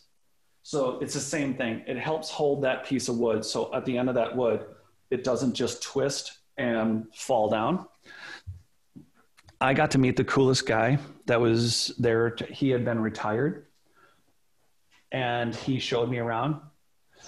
For dramatic purposes, when you go up to St. Cloud, they do a demonstration. They run the crane. These cranes ran all over. They ran in Alaska. They ran all over America.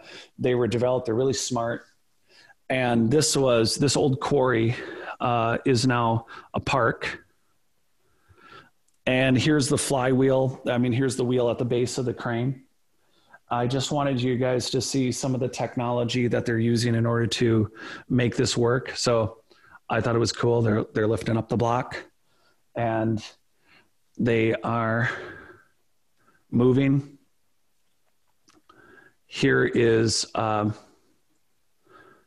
mean, you can kind of see how big the block is compared to the guy, right? I mean, well, you can see the other blocks too, but the operator is guiding it. I'm inside the station.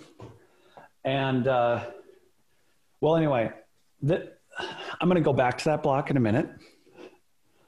In Siberia, this is a polygonal, this is a built wall like Baalbek. That's 3,000 tons.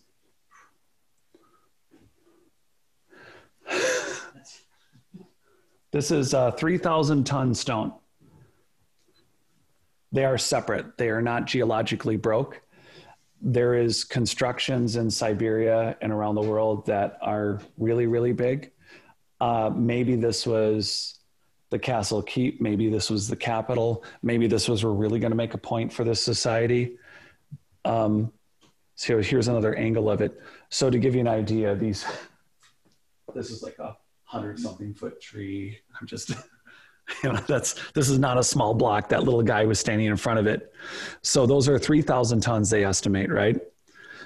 This is the point about our world. Here's the trilithons again, some of them. Again, different angle. You can see the guy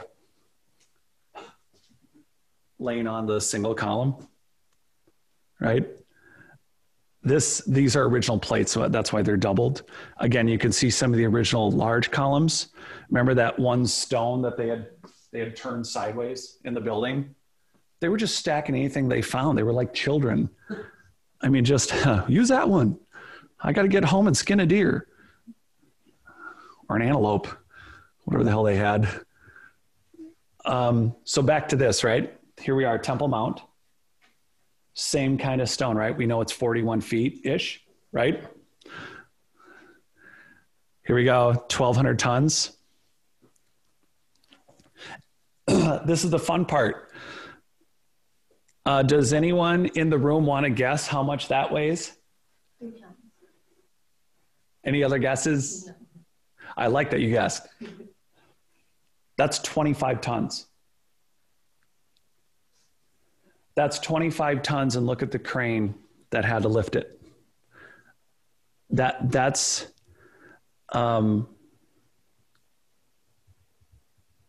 let's go back. That crane, I asked if it was at the max weight. He said that crane can lift about 40.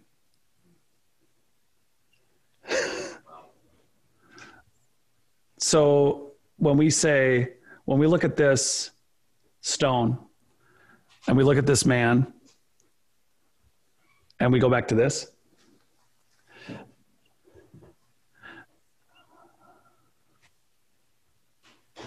those are stacked.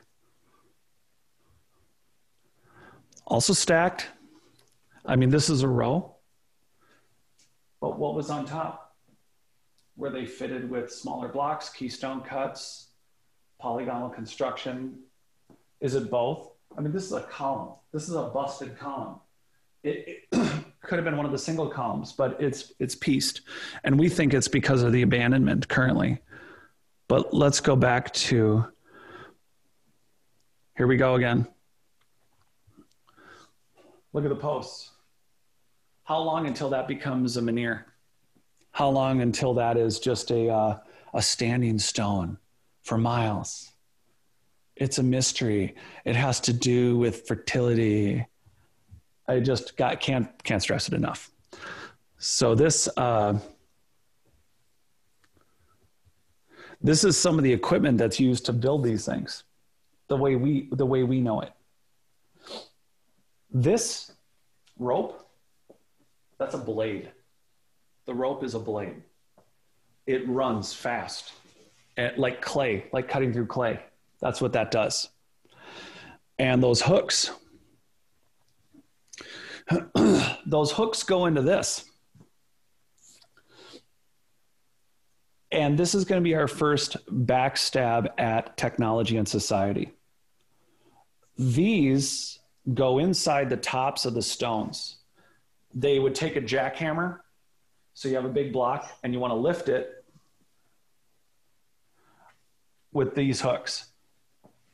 These hooks here are going to go into the loops of this. And what you're going to do is you can see the hole there. And what they do is they drill, they drill in at an angle. So in this hole, they drill sideways and they drill the other way. And you see the bottoms, how they're wedged? Well, they're wedged because what you do is when you're going to move a block with one of these cranes, you don't want to drop it. Seems like a big point, right? Don't drop it. So what they do is you put in the fatties on both sides and then you have shims. So they're wide, right? But they've drilled inside the hole. The top's like this big, as you see it, but they've drilled in on both sides. So how the bottom of this key is fat at the bottom, you put it in, the fat parts move out, the shims go in the center. So now You're going to put those two keys in, and you're going to put them into the hole. You put the shims in the middle. Now you put in the hooks, double hook it from both sides. And now you can move this big ass stone around. That's the technology to move the stone. And part of all of what we're talking about is not mystifying and demystifying our past. The problem is, I do think we need to respect our thousands of years of history. We need to respect every people that have been on the planet, because I do think, I keep saying it, I think there is a collective consciousness. I do think there is genetic memory. I do think that we don't have 6,000 junk genes. I do believe that what we have is an interconnected society that likely has a genetic and or conscious connection to the point of us being a backup for each other. We can get into the genetics and DNA of that later. But what happens is that all the buildings go away. The wood goes away. The materials go away. You lose this metal to whatever you want to do with it. And then all you have left are those pieces. And what happens to these pieces after a while? They last longer than the others. They're big, they're heavy. The cranes go away. The material to move these items get quarried off for other buildings. So any looks, Michael, as to what you think? Does this, see how fat it is at the bottom? Mm-hmm. And it's rounded in the front? Mm-hmm. Does it look like anything to you? Looks like an ox. But I mean, if you're going beyond that, yeah, okay, that's what I'm looking at. I did not even set him up for that.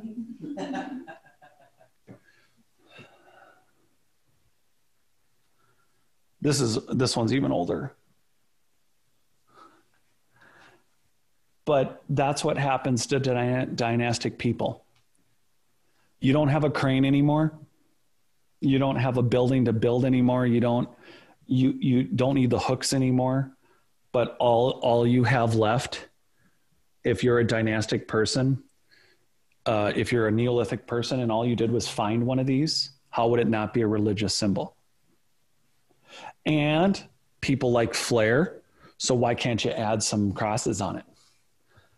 I mean, that just looks cooler. It's one example.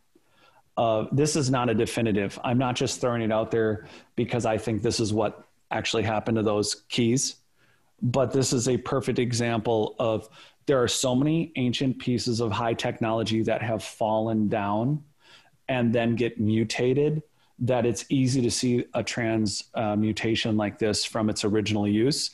There's an Indian professor, I just saw the video, someone sent it to me, and I wish I could remember who. It has, I don't know if you've seen it, it's in India, and the professor lines 50 people up, all facing each other in a line. He makes the first person in the back of the line turn around and look at him. And he does movements with his hands. And literally it's like this. He does movements. It's practically the Macarena. Then he has that person turn around, tap on the next person's shoulder, has them turn around. And as an example of how history mutates, 50 people later, do you know what they were doing? They went from practically doing the entire Macarena to doing a salute and a handshake in 50 people, just having each person turn around and explain to the last person what the last person did so that no one could see each other, but they just kept turning around, and then you have to copy what that person's doing. And by interpretation, 50 people later, you see how history changes. And that is a tragedy when we're talking about this. and we're not seeing that. And we're not seeing it in our genes. We're not seeing it in our technology. And again, this is not identical. But how soon before this is the only thing left? And see that one? I mean, it's not long before you end up with, and mind you, these are freestanding. You can kind of tell from here, there's a cinder block wall, but you can see that these tubes are freestanding underground where they've dug it out and they've lined it with metal. And this is not untypical. And again, I mentioned Ford. the amount of technology that goes into that truck, right down to the radio, right down to the Bluetooth, and this crane that's retracted, its counterweights, and something else about the process of construction. I can't illustrate this enough. There's a temporary wall. This is an OSHA thing. You have to have walls so that people don't fall off until beer 30.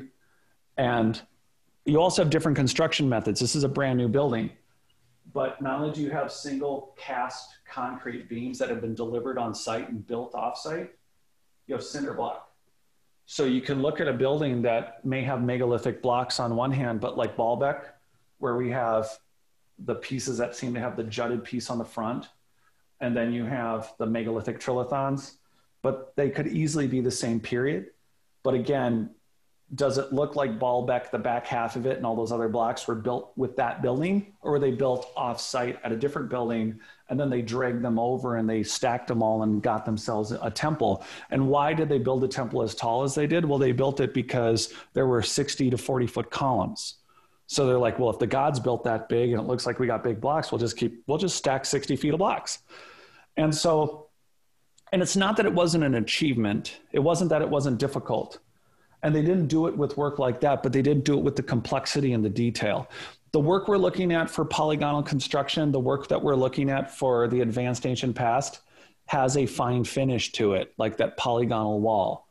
And this isn't the only thing that we're looking at. You know, this is being stressed for everyone because at the end of the day, we're left with exactly this.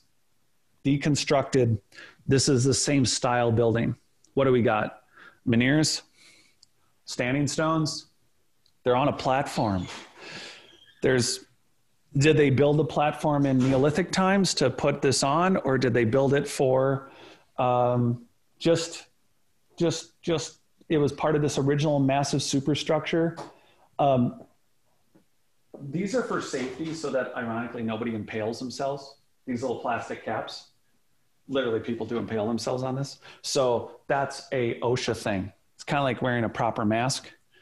There's a technology for everything. But this case is going to be that cinder block wall. So that's going to be, they're going to set the stones down and then they're going to fill it all with concrete. And we're getting to my favorite subject because everyone's not totally asleep yet. Foundations. We do only so much to build a foundation today to even build a building like this on, for the one building to be built, for us hopefully to have put something under it that it doesn't shake or fall down as much. But we don't do a lot. And you can see here from this construction site, a lot of sand. We build in clay, we build in swamps, we build in black dirt, we build in a little bit of everything. But dynastic adaptations. So you build a column like the one you see, and you saw the wires, the rebar that they were going to use to build the cinder block wall.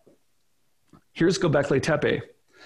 This site, when I started doing my research 5 years ago, 12 to 16,000 years old, with organics being found here to 38,000 years old. Now they won't, and my rule now is screenshot everything on the internet, because I can't find the organic testing anymore.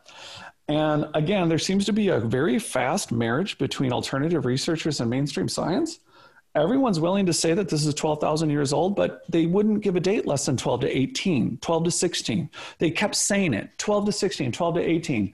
We found organics. They've only dug up 5% of this site. That's a problem. If you're going to build a construction site, actually, I guess I could have zoomed in on that. You can see the first row of blocks, right?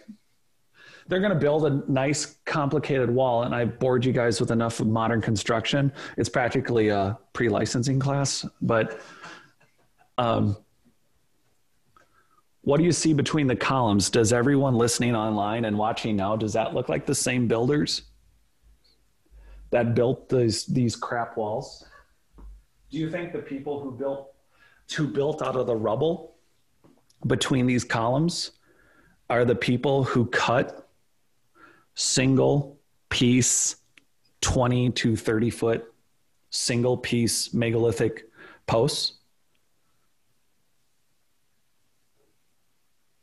It's a joke. When you look at it like this, it becomes funnier and funnier. So they build, mind you, Göbekli Tepe represents one of 6 sites in Turkey. They've spent 47 years now, and they're only 5% dug up. And we're looking at a site that has thousands of years of human occupation. And I don't think the people building this wall are the people. Oh, look at the little cut. Oh, that looks a little more technical versus that platform. I mean, maybe can't really see it from there, but this site is showing multiple years of occupation and use. Back at it, original use. I am definitely not using the same tools to put this here as that. It's just not the same people. And it can't be stressed enough that the people who would have been using that technology would have been doing it for a different reason. And I can't illustrate further the jumps that anthropology makes than I'm with Russ, the 86-year-old retired stonemason at Cold Spring. And we're in St. Cloud. And with delight and glee, he takes me over to this metal. And by the way, it's in a giant megalithic block. It's in a block. I mean, it looks like a decent Baalbek building block, or like that one that was in that Egyptian temple. And he was like, you know what this is for? And he just smiled. It was the funniest thing. And he goes, so our foreman had a workhouse. Tells me this story. And if we were claiming quick about dynastic Egyptians, you know, remember they sent the robot up the shafts in Giza, and then they saw the it looks like electrical points, you know, like it looks like a little metal loop.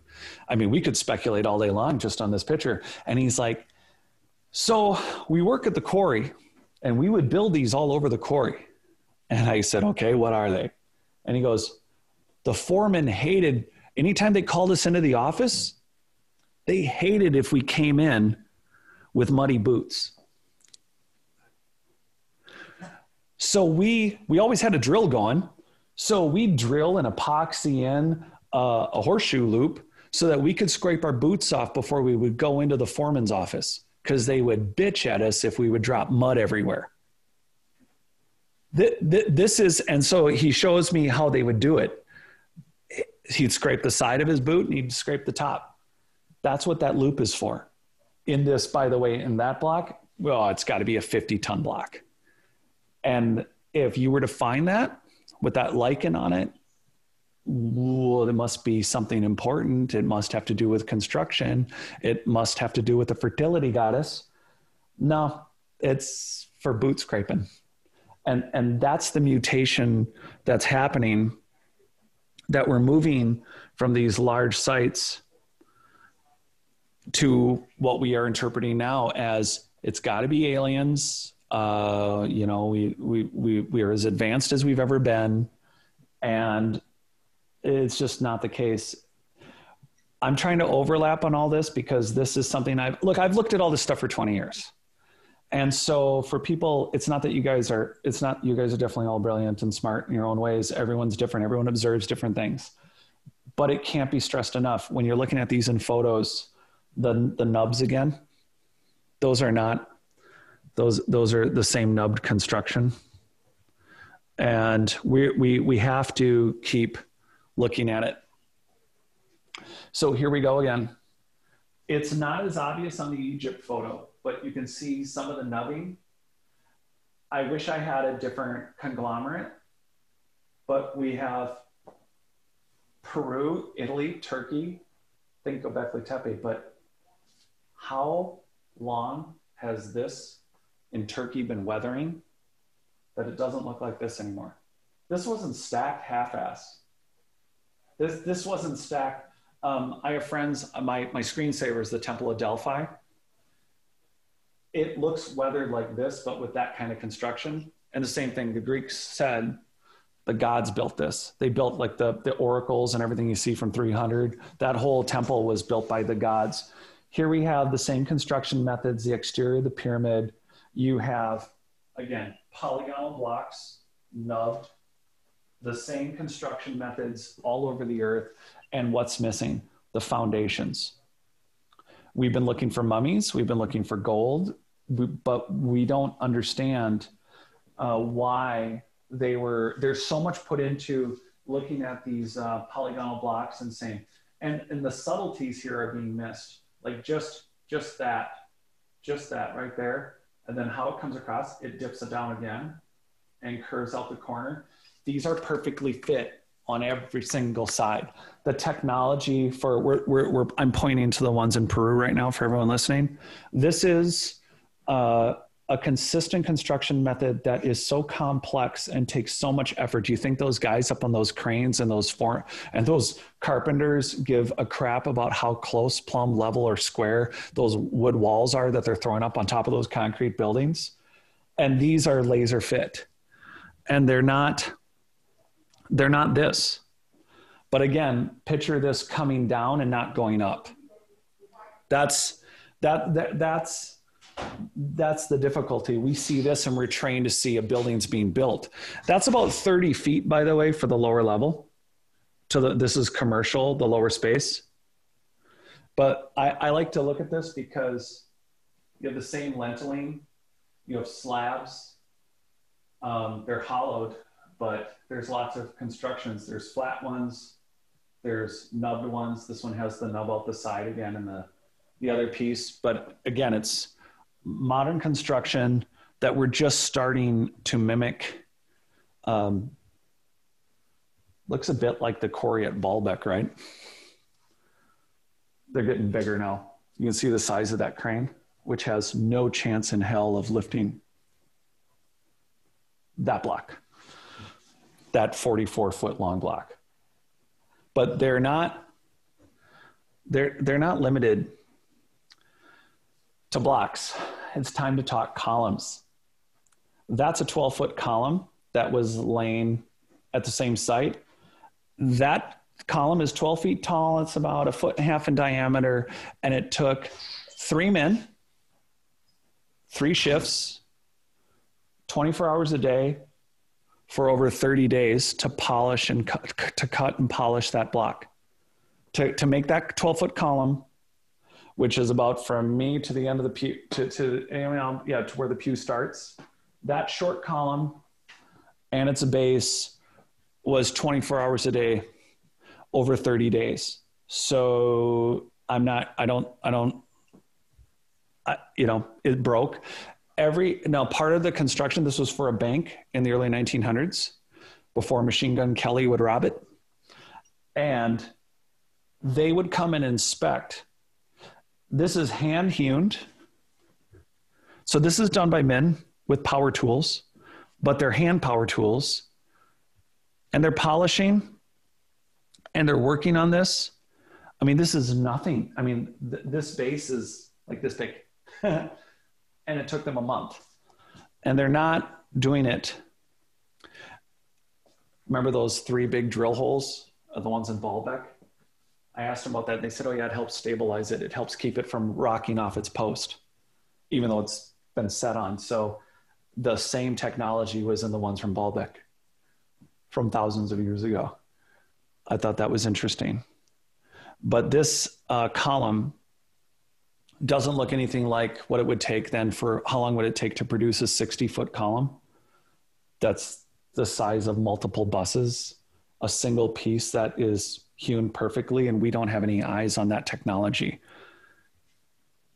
You can see a little bit of the spotting. So the inspector the building foreman that was working on this bank would come to the site and judge the columns that they would work on. If there were any imperfections that they did not like, they rejected the column. So they would do all this work, and if it had any errors in it that they didn't like, maybe they'd worked on it for 20 days, 3 guys, and they didn't like it, it got nixed. They had to start over and build another one. And that's a 12-foot 1.5 wide column, not that. I talk about it all the time, but when you see it, it's where you have to start reevaluating. What do you eat? How do you move? How do you relate to the earth? What do you grow your food in? How does it reactivate abilities like Wim Hof? What are the technologies and measuring being used, not only that we're not going to find because it's dust, but what are we finding in the construction themselves that are telling us that we have a tens of thousands of year old tale that we're not understanding? Because this is a piece of a metal crane that I wanted to show you, because this crane came after the wood one. They got smart because they got better at steel. So this piece represents one of the sections of those cranes, but it's not a section that they were using anymore. They still, the old wood one was still in better shape than the metal one that they just kind of tore down. And I wanted to explain the wheelhouse, how this thing actually works. This is our man operating. These are the, you can see his foot pedals. He has to operate foot pedals. Oh boy, that's really dark. He has to operate from his feet with straps and all these handles. And if you do it out of order, you rip the crane apart. And that's for our 25-ton block. And while he's running that, there are pieces like this that I wanted to photograph for people to see, because this is a piece that, what would you do with it when the society's gone? You can take the piece of crane laying in the back, you can take that piece and use it for a million other purposes, and you're not going to have anything left other than what it's sitting on, the stone. And that's where the challenge lies with our archaeological work. You have a metal bit, and yet depending on petrification or reuse, you can tell from the scale. These are big ass trees. These are not tiny trees.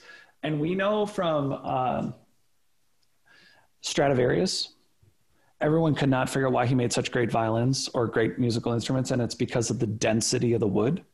There was a mini freeze for 300 years in Europe. We had a little mini issue with basically an ice age, and it caused the trees to grow denser. So not only are we dealing with big trees, we're dealing with trees that may have lived through climates that would also help tell us something about society and the earth. When we once had sequoias and giant redwoods, we would have had a very different telltale if we hadn't been chopping them all down for other purposes. But how are we supposed to discern anything about our high-tech ancient past when this is what we got? That guy has antlers on. Huzzah. I'm not saying, and they're blowing horns. And for a period, that's great, but I don't think the people in the wizard robes were building that. It's not about proving the point. It's about having a final stab at standard academia. This isn't funny anymore. Our history has technology in it that could cure a number of diseases. I don't even have time to get into Anthony Holland's work, the musician, director, professor that has a private company and has a TED Talk of him destroying, using sound and frequency, MRSA, leukemia, 30 and 40 viruses and bacterias on screen, on video. There's a TED Talk. You can watch him do it. This is a society that was using energies in a way that was likely causing unexpected and indefinite lifespans for a people that likely were connected on layers and levels. And again, to get you a little more of the lunacy of what we're talking about, that you can see they cut it and it broke. So it's like, oop, do the next one. That's a decent sized blade, right? I wanted to explain the technology for cutting stones.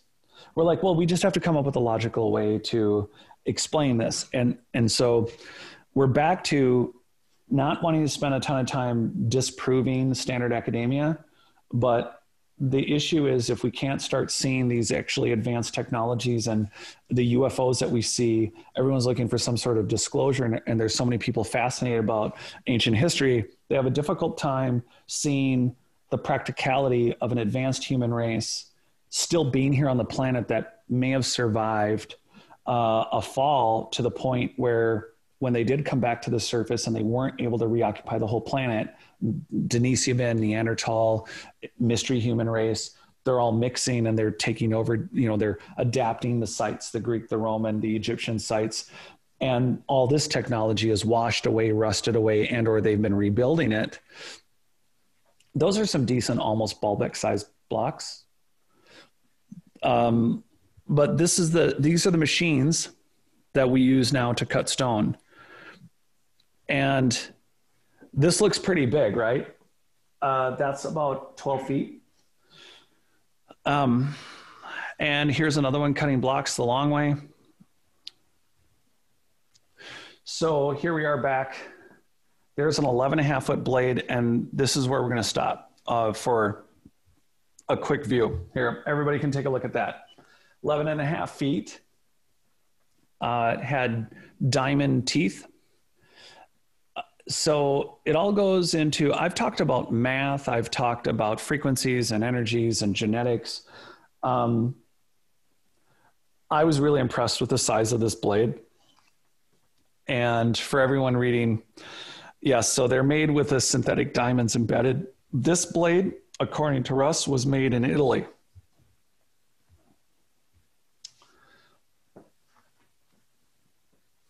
It didn't occur to me until about 10 minutes into talking to him to ask exactly, it looks like a giant blade, like all those ones we just looked at, because they were using the same stuff. Here's the problem. It can only cut from where it's attached down. It can only cut 4 feet deep. This is one of the biggest saw blades on earth. It can only cut 4 feet deep.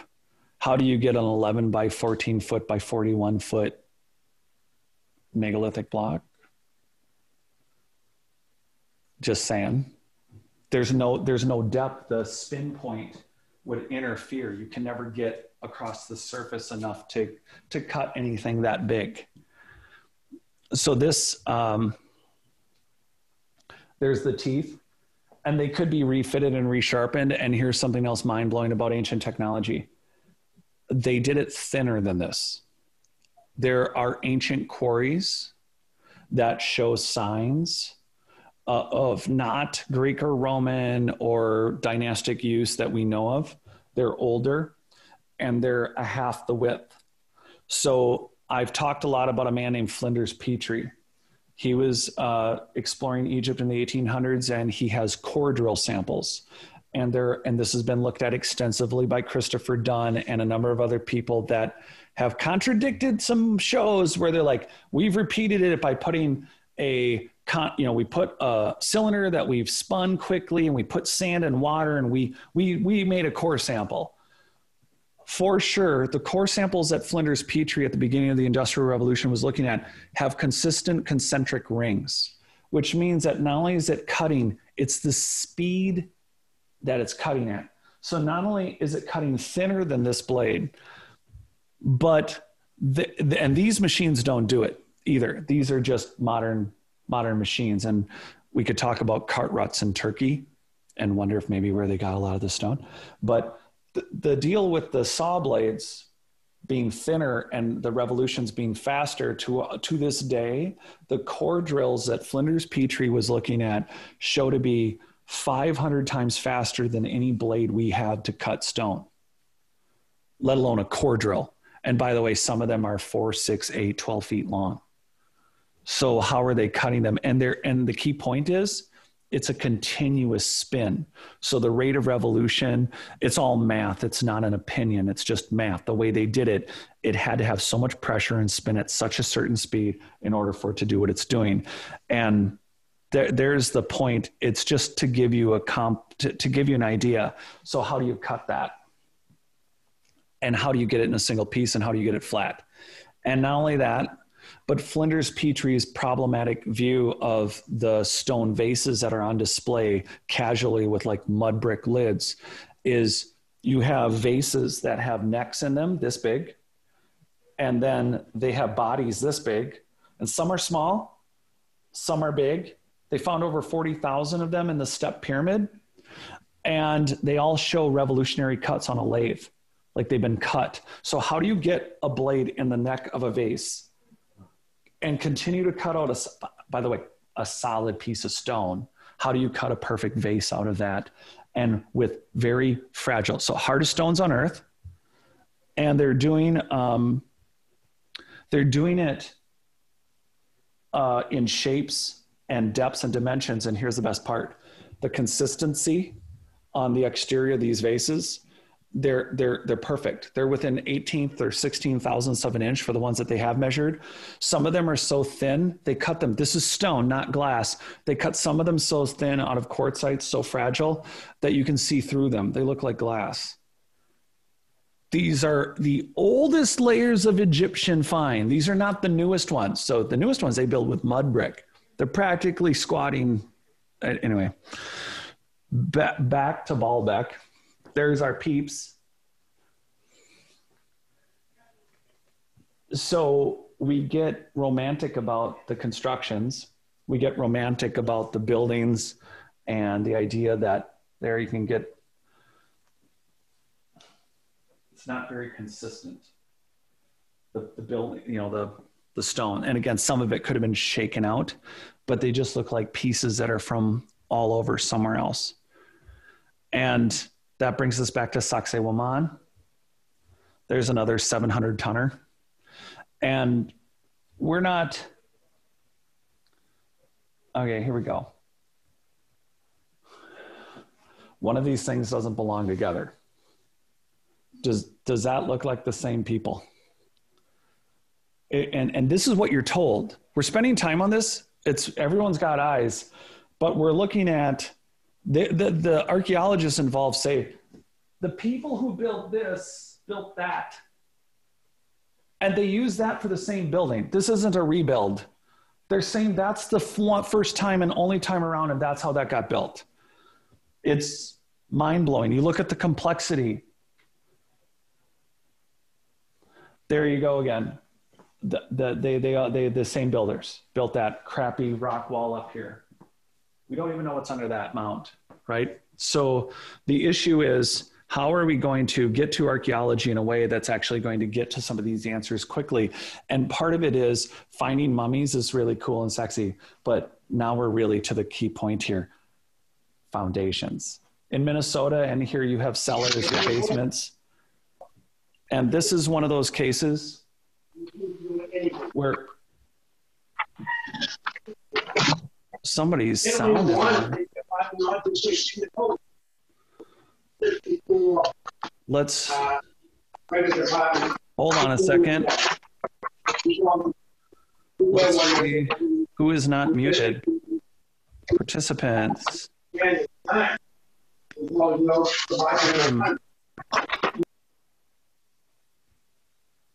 Mute. Sorry, Tim.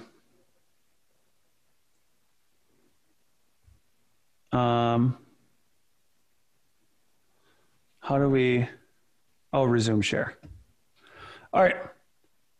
Anyway, so here we are back with foundations. We build buildings and we put them on a single foundation. And I think this is super exciting and on the edge of what could be super cool research. Archaeologists, they all want to find Tutankhamun. They all want to find a really cool mummy, but nobody goes to sites where there's just standing stones left, megalithic constructions, and they don't care about foundations. Given the technology that's involved in building a building, the significance of the layers under a polygonal wall, like the one at Sacsayhuaman, is super important. This is a tamper. I've talked about them, but I have never shown them to people. That tamper is weighted. It has a gas engine on it, and all it does is rattle up and down. All that does is pound the ground till it's flat and pre-compacts the material, and they're going to redo the parking lot. That's exactly what's done for the foundation of buildings. You dig down. If you're unlucky, you have swampy mud. If you don't have a high water table and you're going to build a foundation, You dig a trench big enough that you can tamp the clay, the sand, the dirt, whatever you got. You pre-compact the soil. Then you add rock, then you add sand, and you're pre-compacting it the whole time. And then all you're doing is there's a guy walking behind this machine, and you're just looking at your clock and listening to the radio. There's no science behind this. They just feel like it's tamped. You can tamp dirt so tight, it feels like rock. You can walk on it and you're like, wow, I tamped it really tight. Buildings are supposed to be pre-compacted to 90% before they're built. Then you build what we currently call a foundation. So after you've done the tamper, you put up some walls and you've put in rock, you put in sand, you've tamped it all down, you build a little form, and now you pour in concrete. That's your footing. That's your footing for a modern house. For every house, like 60s, 50s, 70s, 80s, 90s today. That's why in 100 years you go in grandma's house and it has a fun factor of 6 and marbles roll in every direction and you kind of feel like you're walking sideways into the dining room. This is what you're dealing with. So for all the technology that we're looking at, what is this building sitting on? This doesn't seem very fun. I'm going to make it more fun in a second. I'll use hand puppets. This building is allegedly, Sacsayhuaman, they say that this lower level is 40 to 60 feet deeper than it is now. Whether it's Egypt, whether it's here, whether it's every country that we've looked at, what is that building, what's left of it? Why is it still level? What is it sitting on? I know the building, okay, so the building looks all marshmallowy. It's shaped a particular way, but you can picture this now with a wood layer above it. You can picture it with 10 stories, 20 stories. But what is the foundation? Is it a platform? Is it multiple seismic metamaterials? Guess who hasn't looked? No one. No one anywhere has ever looked. We don't know what this building's sitting on. We don't know what Baalbek is sitting on. Do we know that a lot of it's been rebuilt? Like this section, highly suspect to me. You see the blocks? That doesn't look original. This though, nobody moved that. I would be really, really surprised if anyone ever moved that Baalbek. So just being repetitive about polygonal construction being places, you saw those stone spheres that were busted open in New Zealand. This is New Zealand. And it's considered sacred. And the problem is that you have dynastic peoples again everywhere going, you know, this is our stuff, but we need to do research because you can't have polygonal construction all around the world. And we don't know what's in the construction. And so this is Baalbek again, but that's weathering. Now water, I mean, if you've ever gone to Europe or if you've ever seen an old fountain, weathering water can just be a bitch. But how much water was in front of that block or just sandblast weathering? I mean, it's a combo of water and just open air, but why is that one block so weathered? How maybe the rest of these blocks were buried for a while. We don't think of ancient peoples, so Egyptians, Incas, Aztecs, Mayans, Olmecs, Toltecs, fill in the blank, Etruscans. We don't think of them as archaeologists. But if you come across a society, you come across a pre-built construction that's in ruins and one side's exposed, but the rest isn't, there's got to be a reason that one block is destroyed. I mean, did they wall it in at one point and that was the shark pool? Was that where they put the piranha? Is that where we did the little, you know, and is that why that's weathered? But the antiquity of it is the issue.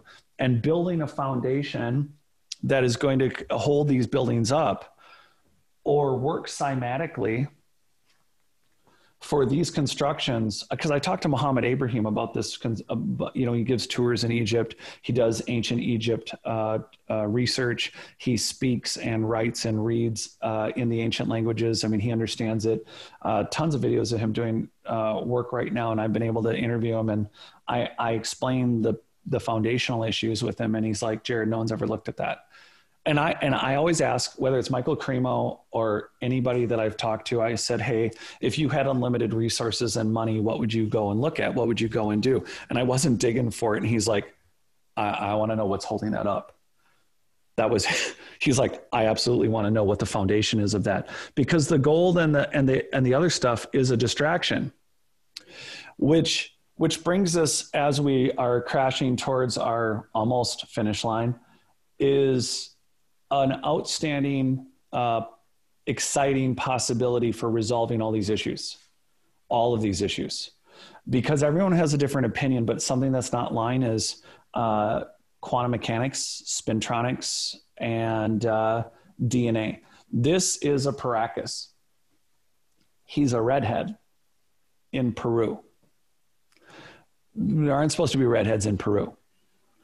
What are we doing? They're born this way. They have one suture line in their head, and I'll show you that in a minute. They have their arterial dissections that go in their head. So where your arterial supplies are to your brain, different than ours. Spinal column, different location. Are they human? Yeah. But why is it that molecular biology, archaeology, no mainstream academic institute is a joke? You want to go get a degree? This is a joke. You guys, none of them have tested this. Pick an institution. No one's researched this. How? There are thousands of these mummies and skulls, and they have red hair, and there's some with black hair, and there's other shapes, and they're not just in Peru near the Nazca lines. The work that Brian Forster has done says that they're from the Caucasus region of Europe. They're Eurasian. They're definitely near, not Siberia. They're near Russia. They're in the Crimea, basically.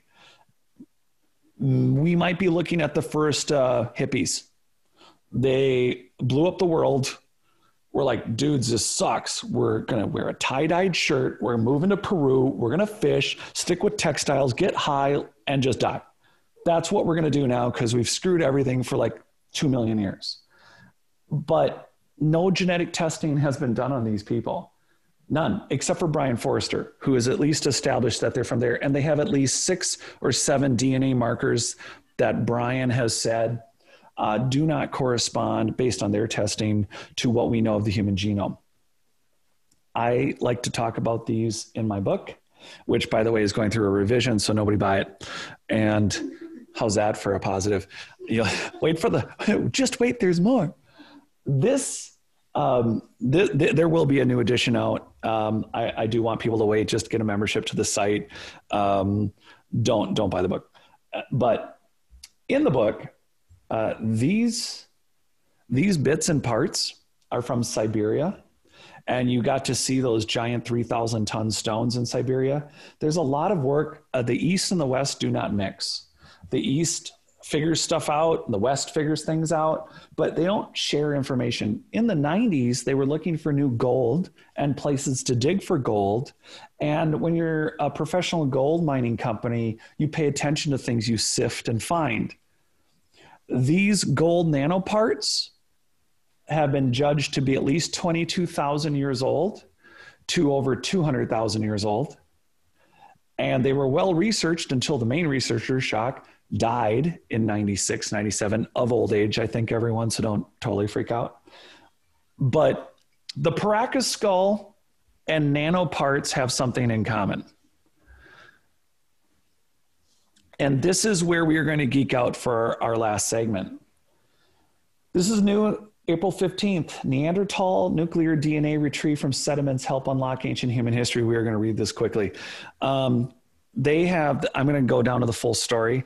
The field of ancient DNA has revealed important aspects of our evolutionary past, including our relationships to our distant cousins, Denisovan. And by the way, Denise, there's a reason it's Denisovan, but different story, different time. These studies have relied, reptilian hollow earth queen, which stored DNA. Okay, so these studies have relied on DNA from bones and teeth, which is how we've done this for years, right? And Skeletal remains are exceedingly rare. And I just mentioned about 2 hours ago, that they found bones that literally turned to dust. And they're like, okay, well, so what? We found a statue that has no head, but we'll stick it on our mantle. So to fill in the gaps, researchers at the Max Planck Institute for Evolutionary Anthropology, sehr gut, developed new methods for enriching and analyzing human nuclear DNA from sediments. I will let you guys browse at the article while I talk. And then I'm going to switch it. There's one more page. If you don't have to rely on teeth, if you now can rely on nuclear DNA, like nanoarchaeology that I've been talking about, then that means that the Paracas and a number of things that this house of cards, this joke of our history is built on, well, that means the dust around the bones of somebody, melted person, you can now judge their DNA from those sedimentary elements. So what is extracting human DNA from sediments? One of the things that they point out is that removing non-human DNA. So what they were doing was, as they were doing this, they were worried that they were going to be accidentally looking at some unknown species of hyena. They were also studying 150 sediments, right? And so of what they're studying, what's really interesting is that they were finding other animals. And not only are they looking at the DNA for, let's see here, scientists, sediments, DNA, other skeletal samples, they noticed a striking trend. There's 2 radiations of Neanderthals. So within this article itself, they're talking about the different kinds of Neanderthals. They found other animals. What's significant about this is that they're analyzing in view sedimentary remains of not just DNA, but in an article prior, they've used nanoarchaeology, sedimentary remains of the flora and fauna of Doggerland from the ocean, where salt water screws everything up. They dug into the salt water, found sediments that showed the flora and fauna, the plant remnants of a whole part of a continent that's been gone at least 6,000 years. You can't hide in the shadow of the joke of the theory that we're in. There is a group of archaeologists that might as well be committed to our early retirement community right now, and they can all tell their stories, and they can wear costumes like the Renaissance Festival, and they can tell us those stories. Huzzah. Because this kind of technology isn't leaving room to not explain this. This is a Paracas skull. What's missing? The big ass line that goes right here in the human skull. That you can't tell me that not only is that a different human being, but that human being has to be slightly variant in a way where we have to know who and what they were. And this brings us to the premise of my book to begin with. The premise of my book was going to be fictional, and it was going to be about military organizations secretly reanimating using DNA from the oldest mummies on Earth, which are the Paracas. And the Paracas were going to be reanimated and remember on occasion where they would find ancient lost cranes and technologies and things that we could use. And there would be a handler, and that was my whole story. And here we are with the news from April 18th that Russia is going to clone 3,000-year-old dead warriors. And everyone keeps telling me to write the fictional books, and I'm thinking about picking that part back up because you can't, this is truth is stranger than fiction. And isn't it ironic that it's in the Republic of Tuva and it's in Siberia? We have 3,000-ton megalithic blocks, nanoparts that are found in the soil. That gets better. Here, they're going to, since 98, Russian German archaeologists began excavating. So they are now a Russian Swiss archaeological team is being tasked with finding samples for the DNA cloning of an army of warriors. What do you do then when you have technology that can explain nanoparts that are at least, now there is some evidence that based on the layer of soil that these nanoparts were found in Siberia. These are not an in situ intrusive burial from a crash. These are nanoparts found while looking for potential gold mines. And these are parts that were in layers that were for sure 20 to 200,000 years old. Who was here, what was here, and these aren't the only machine parts that have been found around the world. And now you have suture-lined, different genetically built humans that, although we will now admit that there's a mystery 14% human race, but they're not Denisovans, they're not Neanderthal, but they're not the Paracas. But we have a global human society using cymatics, energies, waves, frequencies. And here's not the only example of nanotechnology being found around the earth that is part of machinery and systems that we don't have access to anymore, which is a perfect transition to trees, which is part of this nanoarchaeology that we are going to continue on. The buildings I showed you, they constantly built wood on top of them. Why are humans any different in the past? So when I said they built, if they can build with 1,000 to 3,000 ton blocks, why can't they cut and move giant trees? And in their entirety, there's another person right there. There's two people in this if everyone's looking online. And let me back up. Oh, there's some at the base. So Hyperion is a tree that they didn't find till 2008. If you want to know how backwards humans are and finding dinosaur eggs, this tree is 379 feet tall. They named it Hyperion. It's a redwood. All of our forests used to look like this. We didn't have random forests.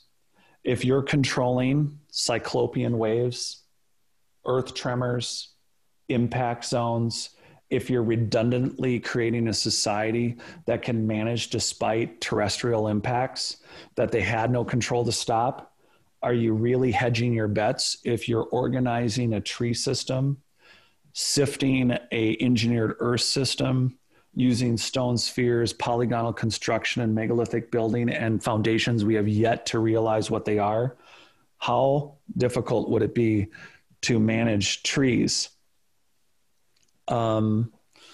that would really indicate a society that was managing the earth and terraforming it in a way that was not random? And this is the issue, is that people will blow by articles. There's no pictures. I mean, you really want to get nerdy. I mean, this is it. I mean, scientists have studied sedimentary ancient DNA from sediment deposits in southern North Sea. I mean, so they've linked, this is just a recent disaster, right? Doggerland, here they are talking about it. And they're talking about a tsunami maybe 8,000 years ago. And that the sedimentary DNA remnants, they're talking about being able to determine via those DNA sedimentary elements, those trees. And therein lies the issue. Between those trees and the soil and the buildup in dynastic periods, we're not seeing our true past. We're taking remnants in an archaeological time frame that's not acceptable. This is going to be the hardest thing, because I'm saying that archaeologists need support, but the system is as archaic. We wouldn't have cell phones today if we moved at technology the way archaeology moves at sites. And it's always, we'll have a new technology. And yes, we're on the cutting edge of DNA evidence, so we can analyze the dust in the picture in front of us has bones. 18 inches down, you're talking about 1,800 years. 2 feet down. But then what about movement, the details in nanoarchaeology of being able to send out nanobots and being able to look for evidences of just in the dust of those trees, of the engineered soils, of seismic metastructures, which are now dust and crushed.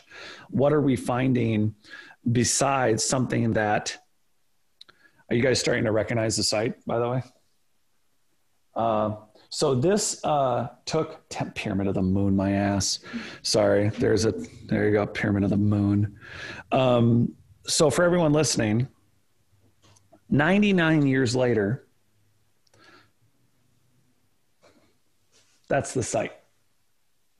It took 99 archaeological years for them to go from that. And what's still not done? They now think that the center area, first off, they found tunnels underneath, surprise, surprise, identical to almost to Egypt.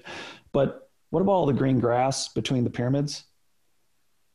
I mean, we get this mental picture of, well, yeah, they built those and then they just had green grass between them and the sprinklers. This is all missing structures, and we don't know what's under the soil. They haven't excavated it. Or if they have, it wasn't considered important enough.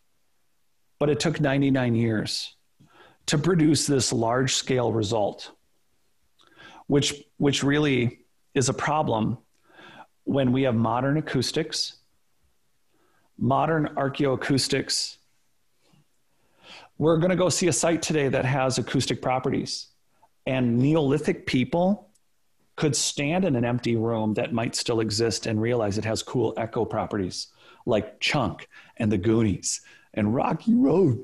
There are characters and there are people that would have easily yelled or screamed and understood a little bit of the ancient technologies and dynastic periods. But to go from large scale archaeology, where we're starting with, that's a pyramid, but to now know that that pyramid might be covered in the nano dust. Here's the circular argument of archaeology. Well, we don't want to disturb it until we have a technology that can perfectly excavate it. We are standing on the frontiers now of three things: DNA, sedimentary, nuclear analysis, flora and fauna, sedimentary analysis, and extracting it from salt water. We also have seen megalithic constructions rebuilt, mutated, repaired. But in the dust itself, is the dust on this mound the remnants of a construction that's 800 miles away, that over the course of the last 3,000 years, this dust itself, do we need to plan archaeology better so that not only are we looking at the large structures, we're looking at the possibility that you could go through the nano remnants of all the soil that's on these properties. And, what if it's, as an example, a partial windshield and the other half of the ancient windshield is at a site 1,000 miles from here? And as you do nano archaeology, you would be able to rebuild construction and include archaeoacoustics, include seismic metastructures, and really get down to the bare bones. I mean, core sampling can be done, nano parts can be looked at. But revisiting sites that we think we've worked out and applying these new technologies, ironically, I've seen some new build sites that have the Lego sections now. And being able to do this in a modern way to really knock it home. This is actually North Shore, Minnesota, Duluth. That's an old fired hearth. It fell over, and you can see the foundation. That this home is only 100 years old. But where I wanted to get to a different picture since we're on topic. And this is really in keeping with the time that we have to get to some questions. This kind of sums it up. This is archaeology. So it should be a little embarrassing, like your zipper's been down your entire academic career. Embarrassing. On the other hand, it's like we all make mistakes. We all have a working theory. But it's difficult to watch the technologies not being employed at a rate where there are institutions that I won't name that have billions and billions of dollars literally in their bank account, and they brag about being the greatest intellectual institutions on earth, when in reality they can't teach people to read, write and arithmetic. And going to a university used to be about learning the classics and having wisdom and not being taught what to think. And here we are and again, it's such a broad term, archaeologists discover Stonehenge like Stone Circle. This is every archaeological site on Earth. Local tribes, they don't want to tell you what's really going on. They don't want to tell you what they know.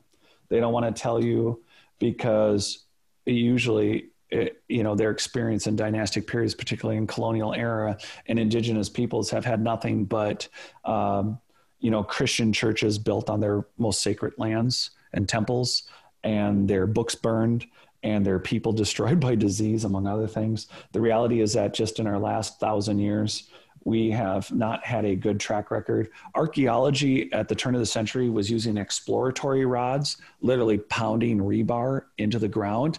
And if it suddenly hit a hollow section, there must be something in there. So it doesn't matter if they just put a steel rod through a skull, like a paracas, and some of them had hooks on the end. So they would pull it out. And if they had a little bit of fiber, they're like, oh, I think I found a burial.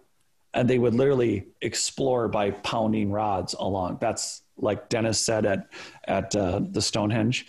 That's early archaeology. The history behind early archaeology gives us a methodology that at a minimum needs to change. But just from the examples I've shown you today, the Paracas skulls need legitimate testing. All of us are 6 degrees away of separation, and shouting and talking about this. And if you say you're an expert, you have a degree, and you haven't bothered to look into this, and you're busy touting theories of evolution and of human history, and you don't have an answer for me for the Paracas, go home.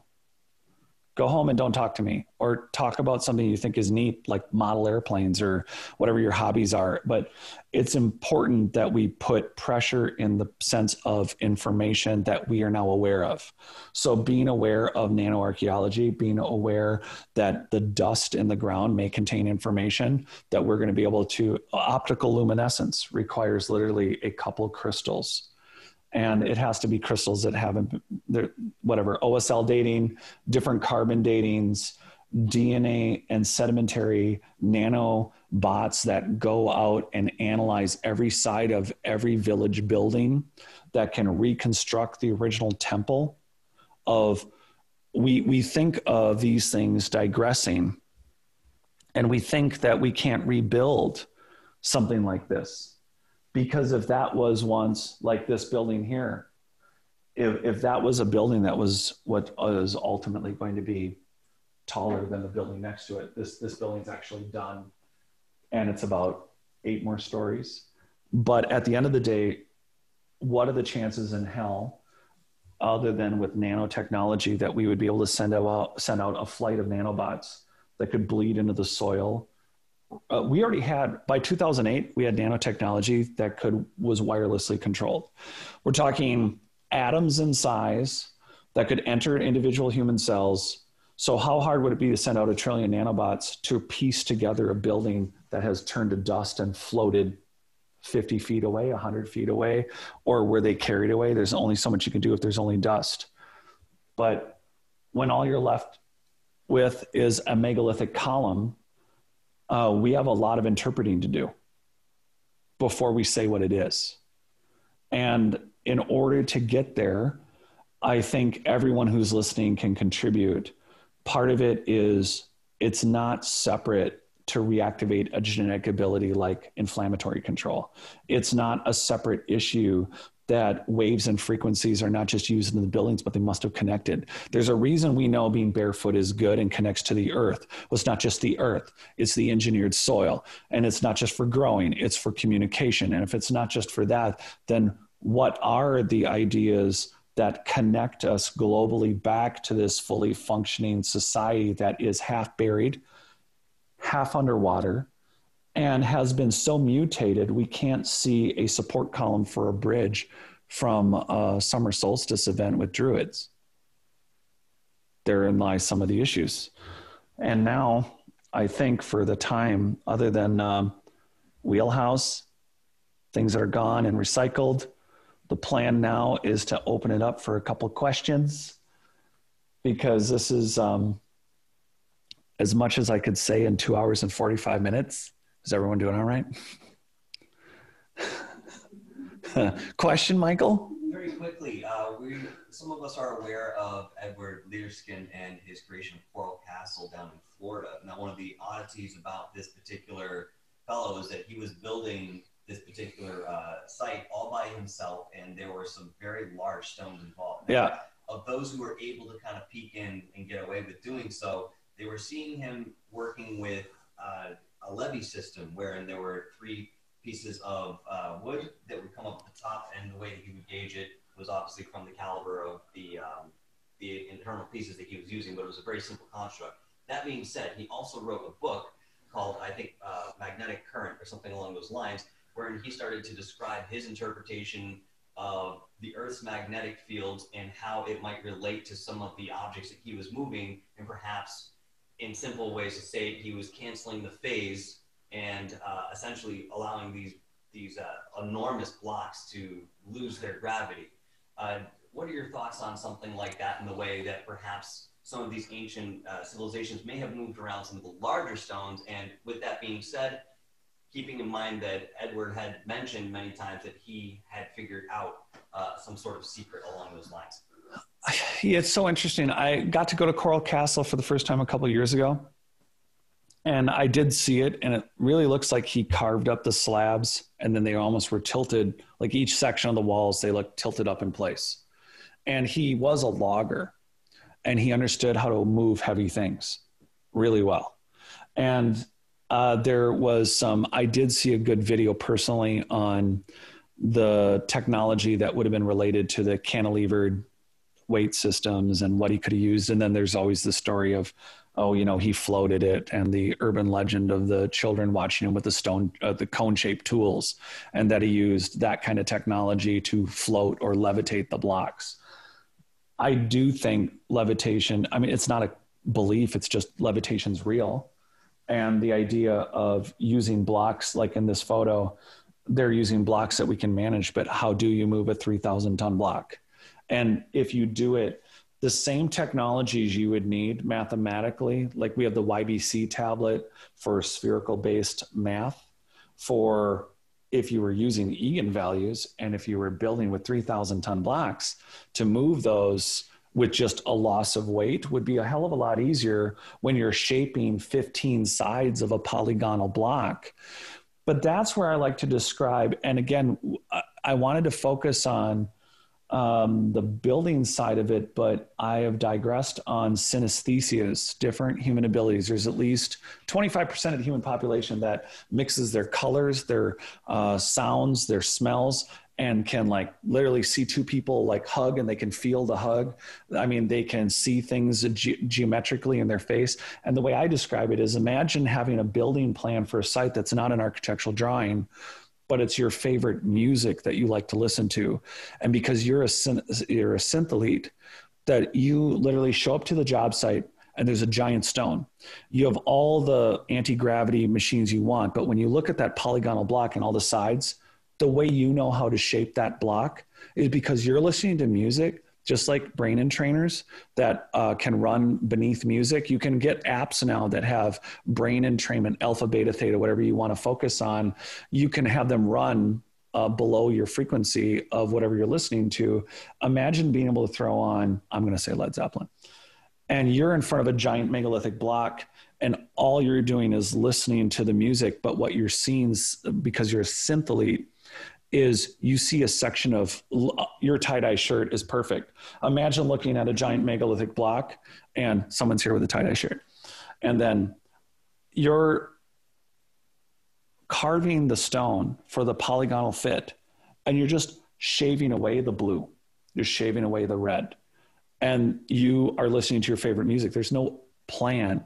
You're just able to see and measure and take away and carve out, so that by the time you're done with that block, it fits where it's supposed to fit. But it's not because the way we Cro-Magnon look at it is, well, we get to the end of this wall in this photo and we have to knock a block in. First thing I'm going to do is try to hit it. Even though it's concrete, I'm just going to be a grunt and just try to push it in.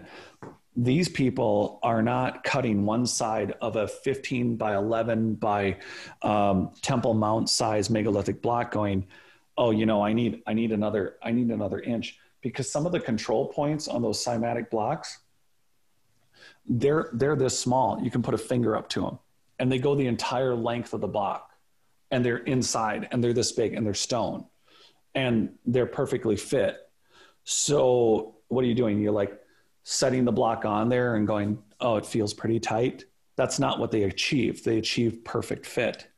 That's not done by a construction method. So not only anti-gravity, it's they're projecting or finishing, because the other thing is no brainer is you melt the block and somehow you get the shape. But there's precision in how they do it. And one of the other things that we're looking at as I'm writing for my next two books is I believe the polygonal shape in the walls has to do with the frequencies that they're dealing with, not only that they're communicating with, but within the ground and with what they're dealing with from local earthquakes or impact points. So they're dealing with a polygonal shape that's going to flex and mute and or work defensively with the waves and frequencies in that area. I think there's general accountabilities with, let's see if I can go back. I'm going to have to, I wonder if it'll just flip back. Oh, that's Hyperion. Oh, that's the ley lines. Didn't get to that. Oh my gosh, I'd have to flip back through. I don't know how hard it would be to flip the other way around. We'll just go to the first polygonal wall we see, but there's no way, no, I was skipping that polygonal wall. Well, these are all polygonal blocks. But and you know, from an antiquity standpoint, side note, it's like look at how that thing has been weathered or fried. To connect these blocks on all the sides that they're connecting on, and then to lift them in place and to keep them level, the technology is tremendous, and it's just not in reference to the stone. So whether they're levitating in place, I mean, Coral Castle looks like it could have been practically done. I hate to say it, but it looks, you can see the carve marks. You can see where he cut them. People have built some weird ass stuff all on their own. And remember, a guy who moves pole buildings. I mean, you can start using some diorite marbles, and I don't know. It does look like it's impressive what he did. There's a swivel door there that I think is like, 60 or 80 tons. It's ridiculous. And it's on a swivel point. Oh, by the way, lot of doors in Egypt and a lot of these polygonal places, they had swivel doors. They did. And so how does that work? And there's so many different side points that we can talk on the technologies, but have I seen ball levitation, sound levitation? We can do that. We have that technology primitively, but we have it now. But now that we have DNA, sedimentary research, you could magically, like Merlin, visually holographically reconstruct. And here's the other thing. Think about a road being built and then you crush it up into a bunch of pieces. And then if you crush it up into a bunch of pieces, eventually you grind it and eventually it becomes a big pile, which I was going to focus on today too, but ran out of time. And so now you send out a bunch of nanobots who say, well, this little piece of rubble connects with this little piece of rubble. How long would it take a quantum computer? Even though we have fast computers now, how long would it take a, 50,000 ton pile of ground up mile of freeway to be reconstructed nano, for them to go from crystal to two crystals to a piece of rubble till they literally rebuild the road. And then what happens when that road was crushed up? Because when they crush up a road, it's a good best example. Everyone drives roads where you see them crushing up the road and then they create a big pile. And what they do is they recycle it into concrete again. How hard would it be then to recycle that back to the prior road? Is there enough fracturing left after they remelt it or after they reconstitute it to a third road? Would you be able to reconstruct a building like this that is missing? By the way, do you see the window? See the bottom of the window? That's a window right there. So again, we're looking at a construction where all the wood's gone. And how much of that wood turned to dust?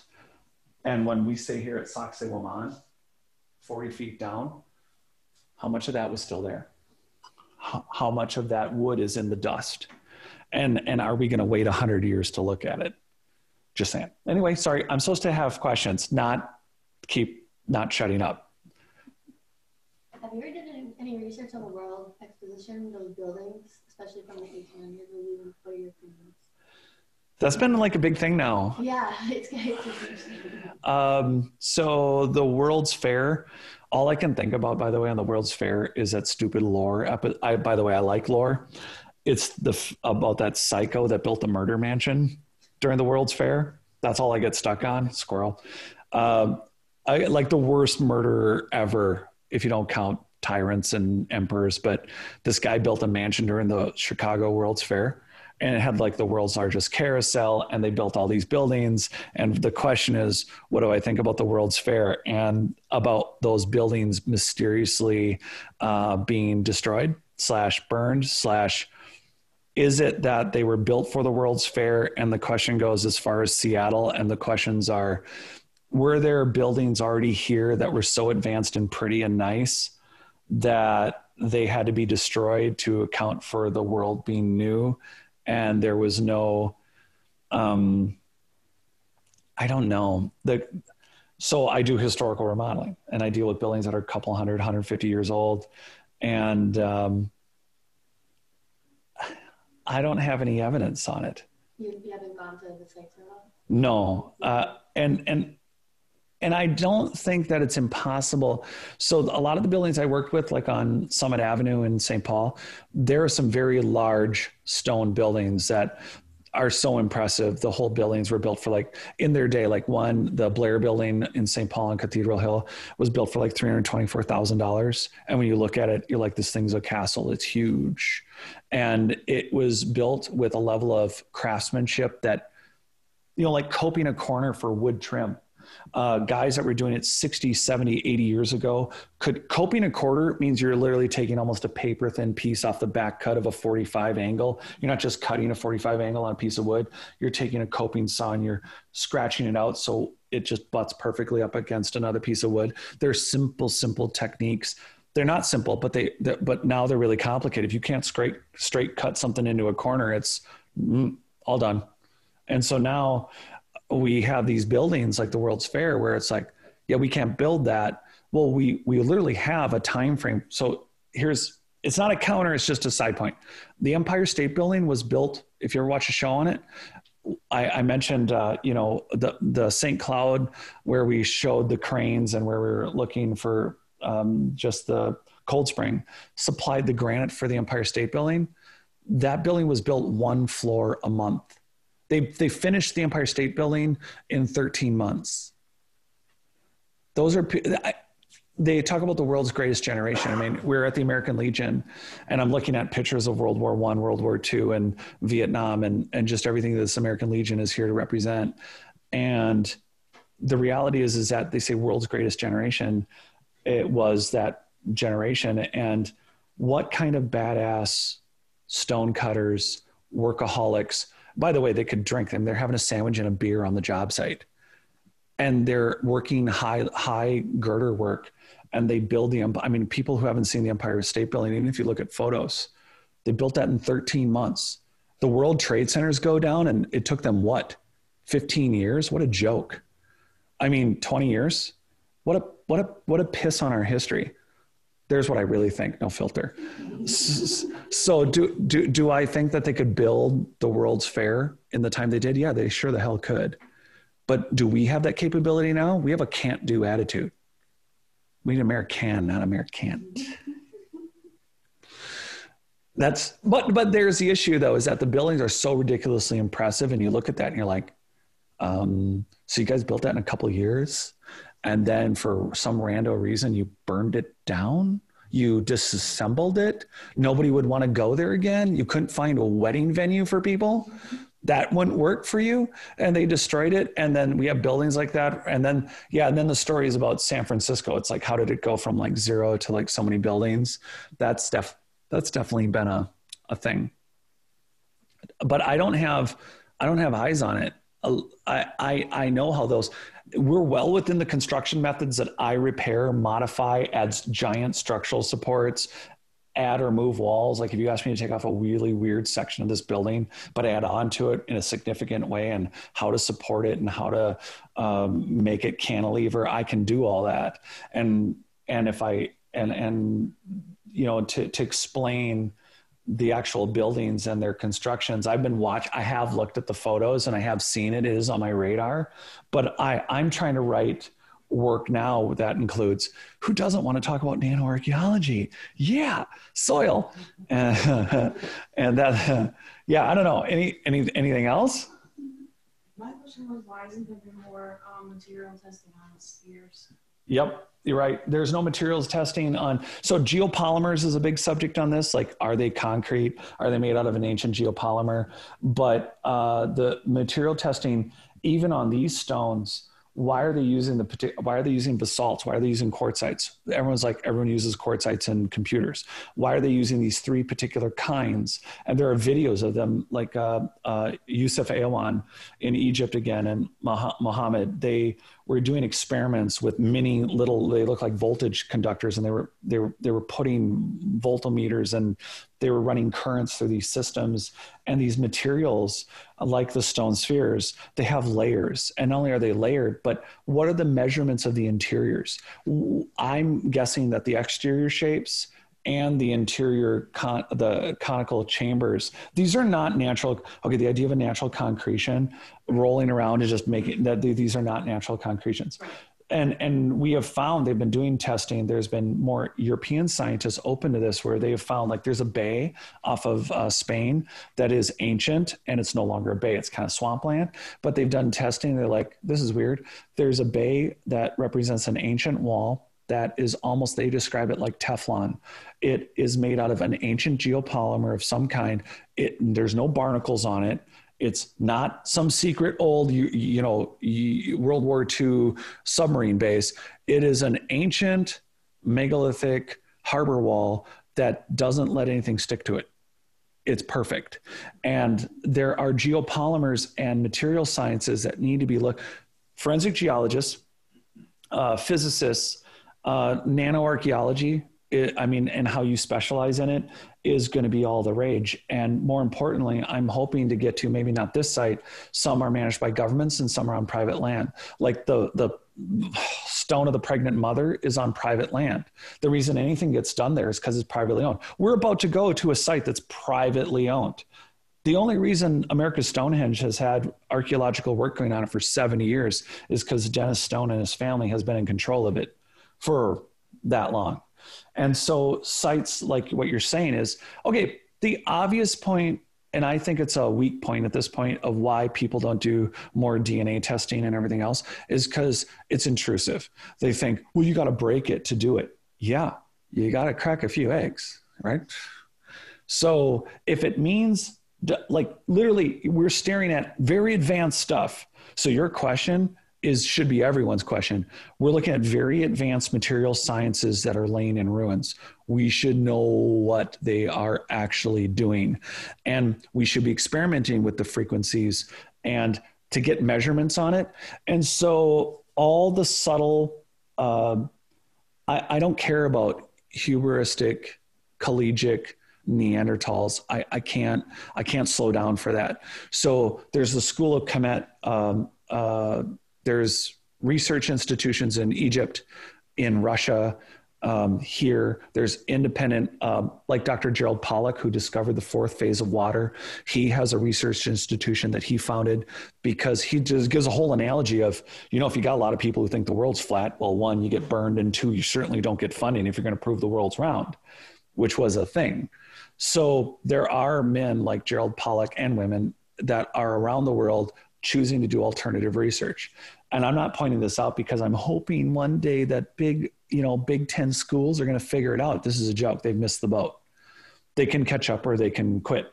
But this material science research and the work that's being done.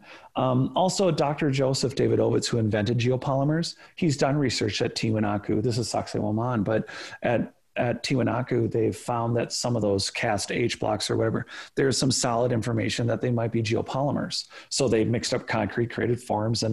But again, we're looking at what's left of what's not been quarried away, of what's not been dug and, used for someone's little house or used for a cattle ring or for farm animals. So you are 100% right. The material science research that's just starting to be done and has been done is limited, and they turn it into whole shows. Like that bay, there's a whole show on it, and they're like, you do one little bit of actual research and it gets monetized, and which is good, but there's not enough eyes on it. There's not enough, like this site that we're looking at.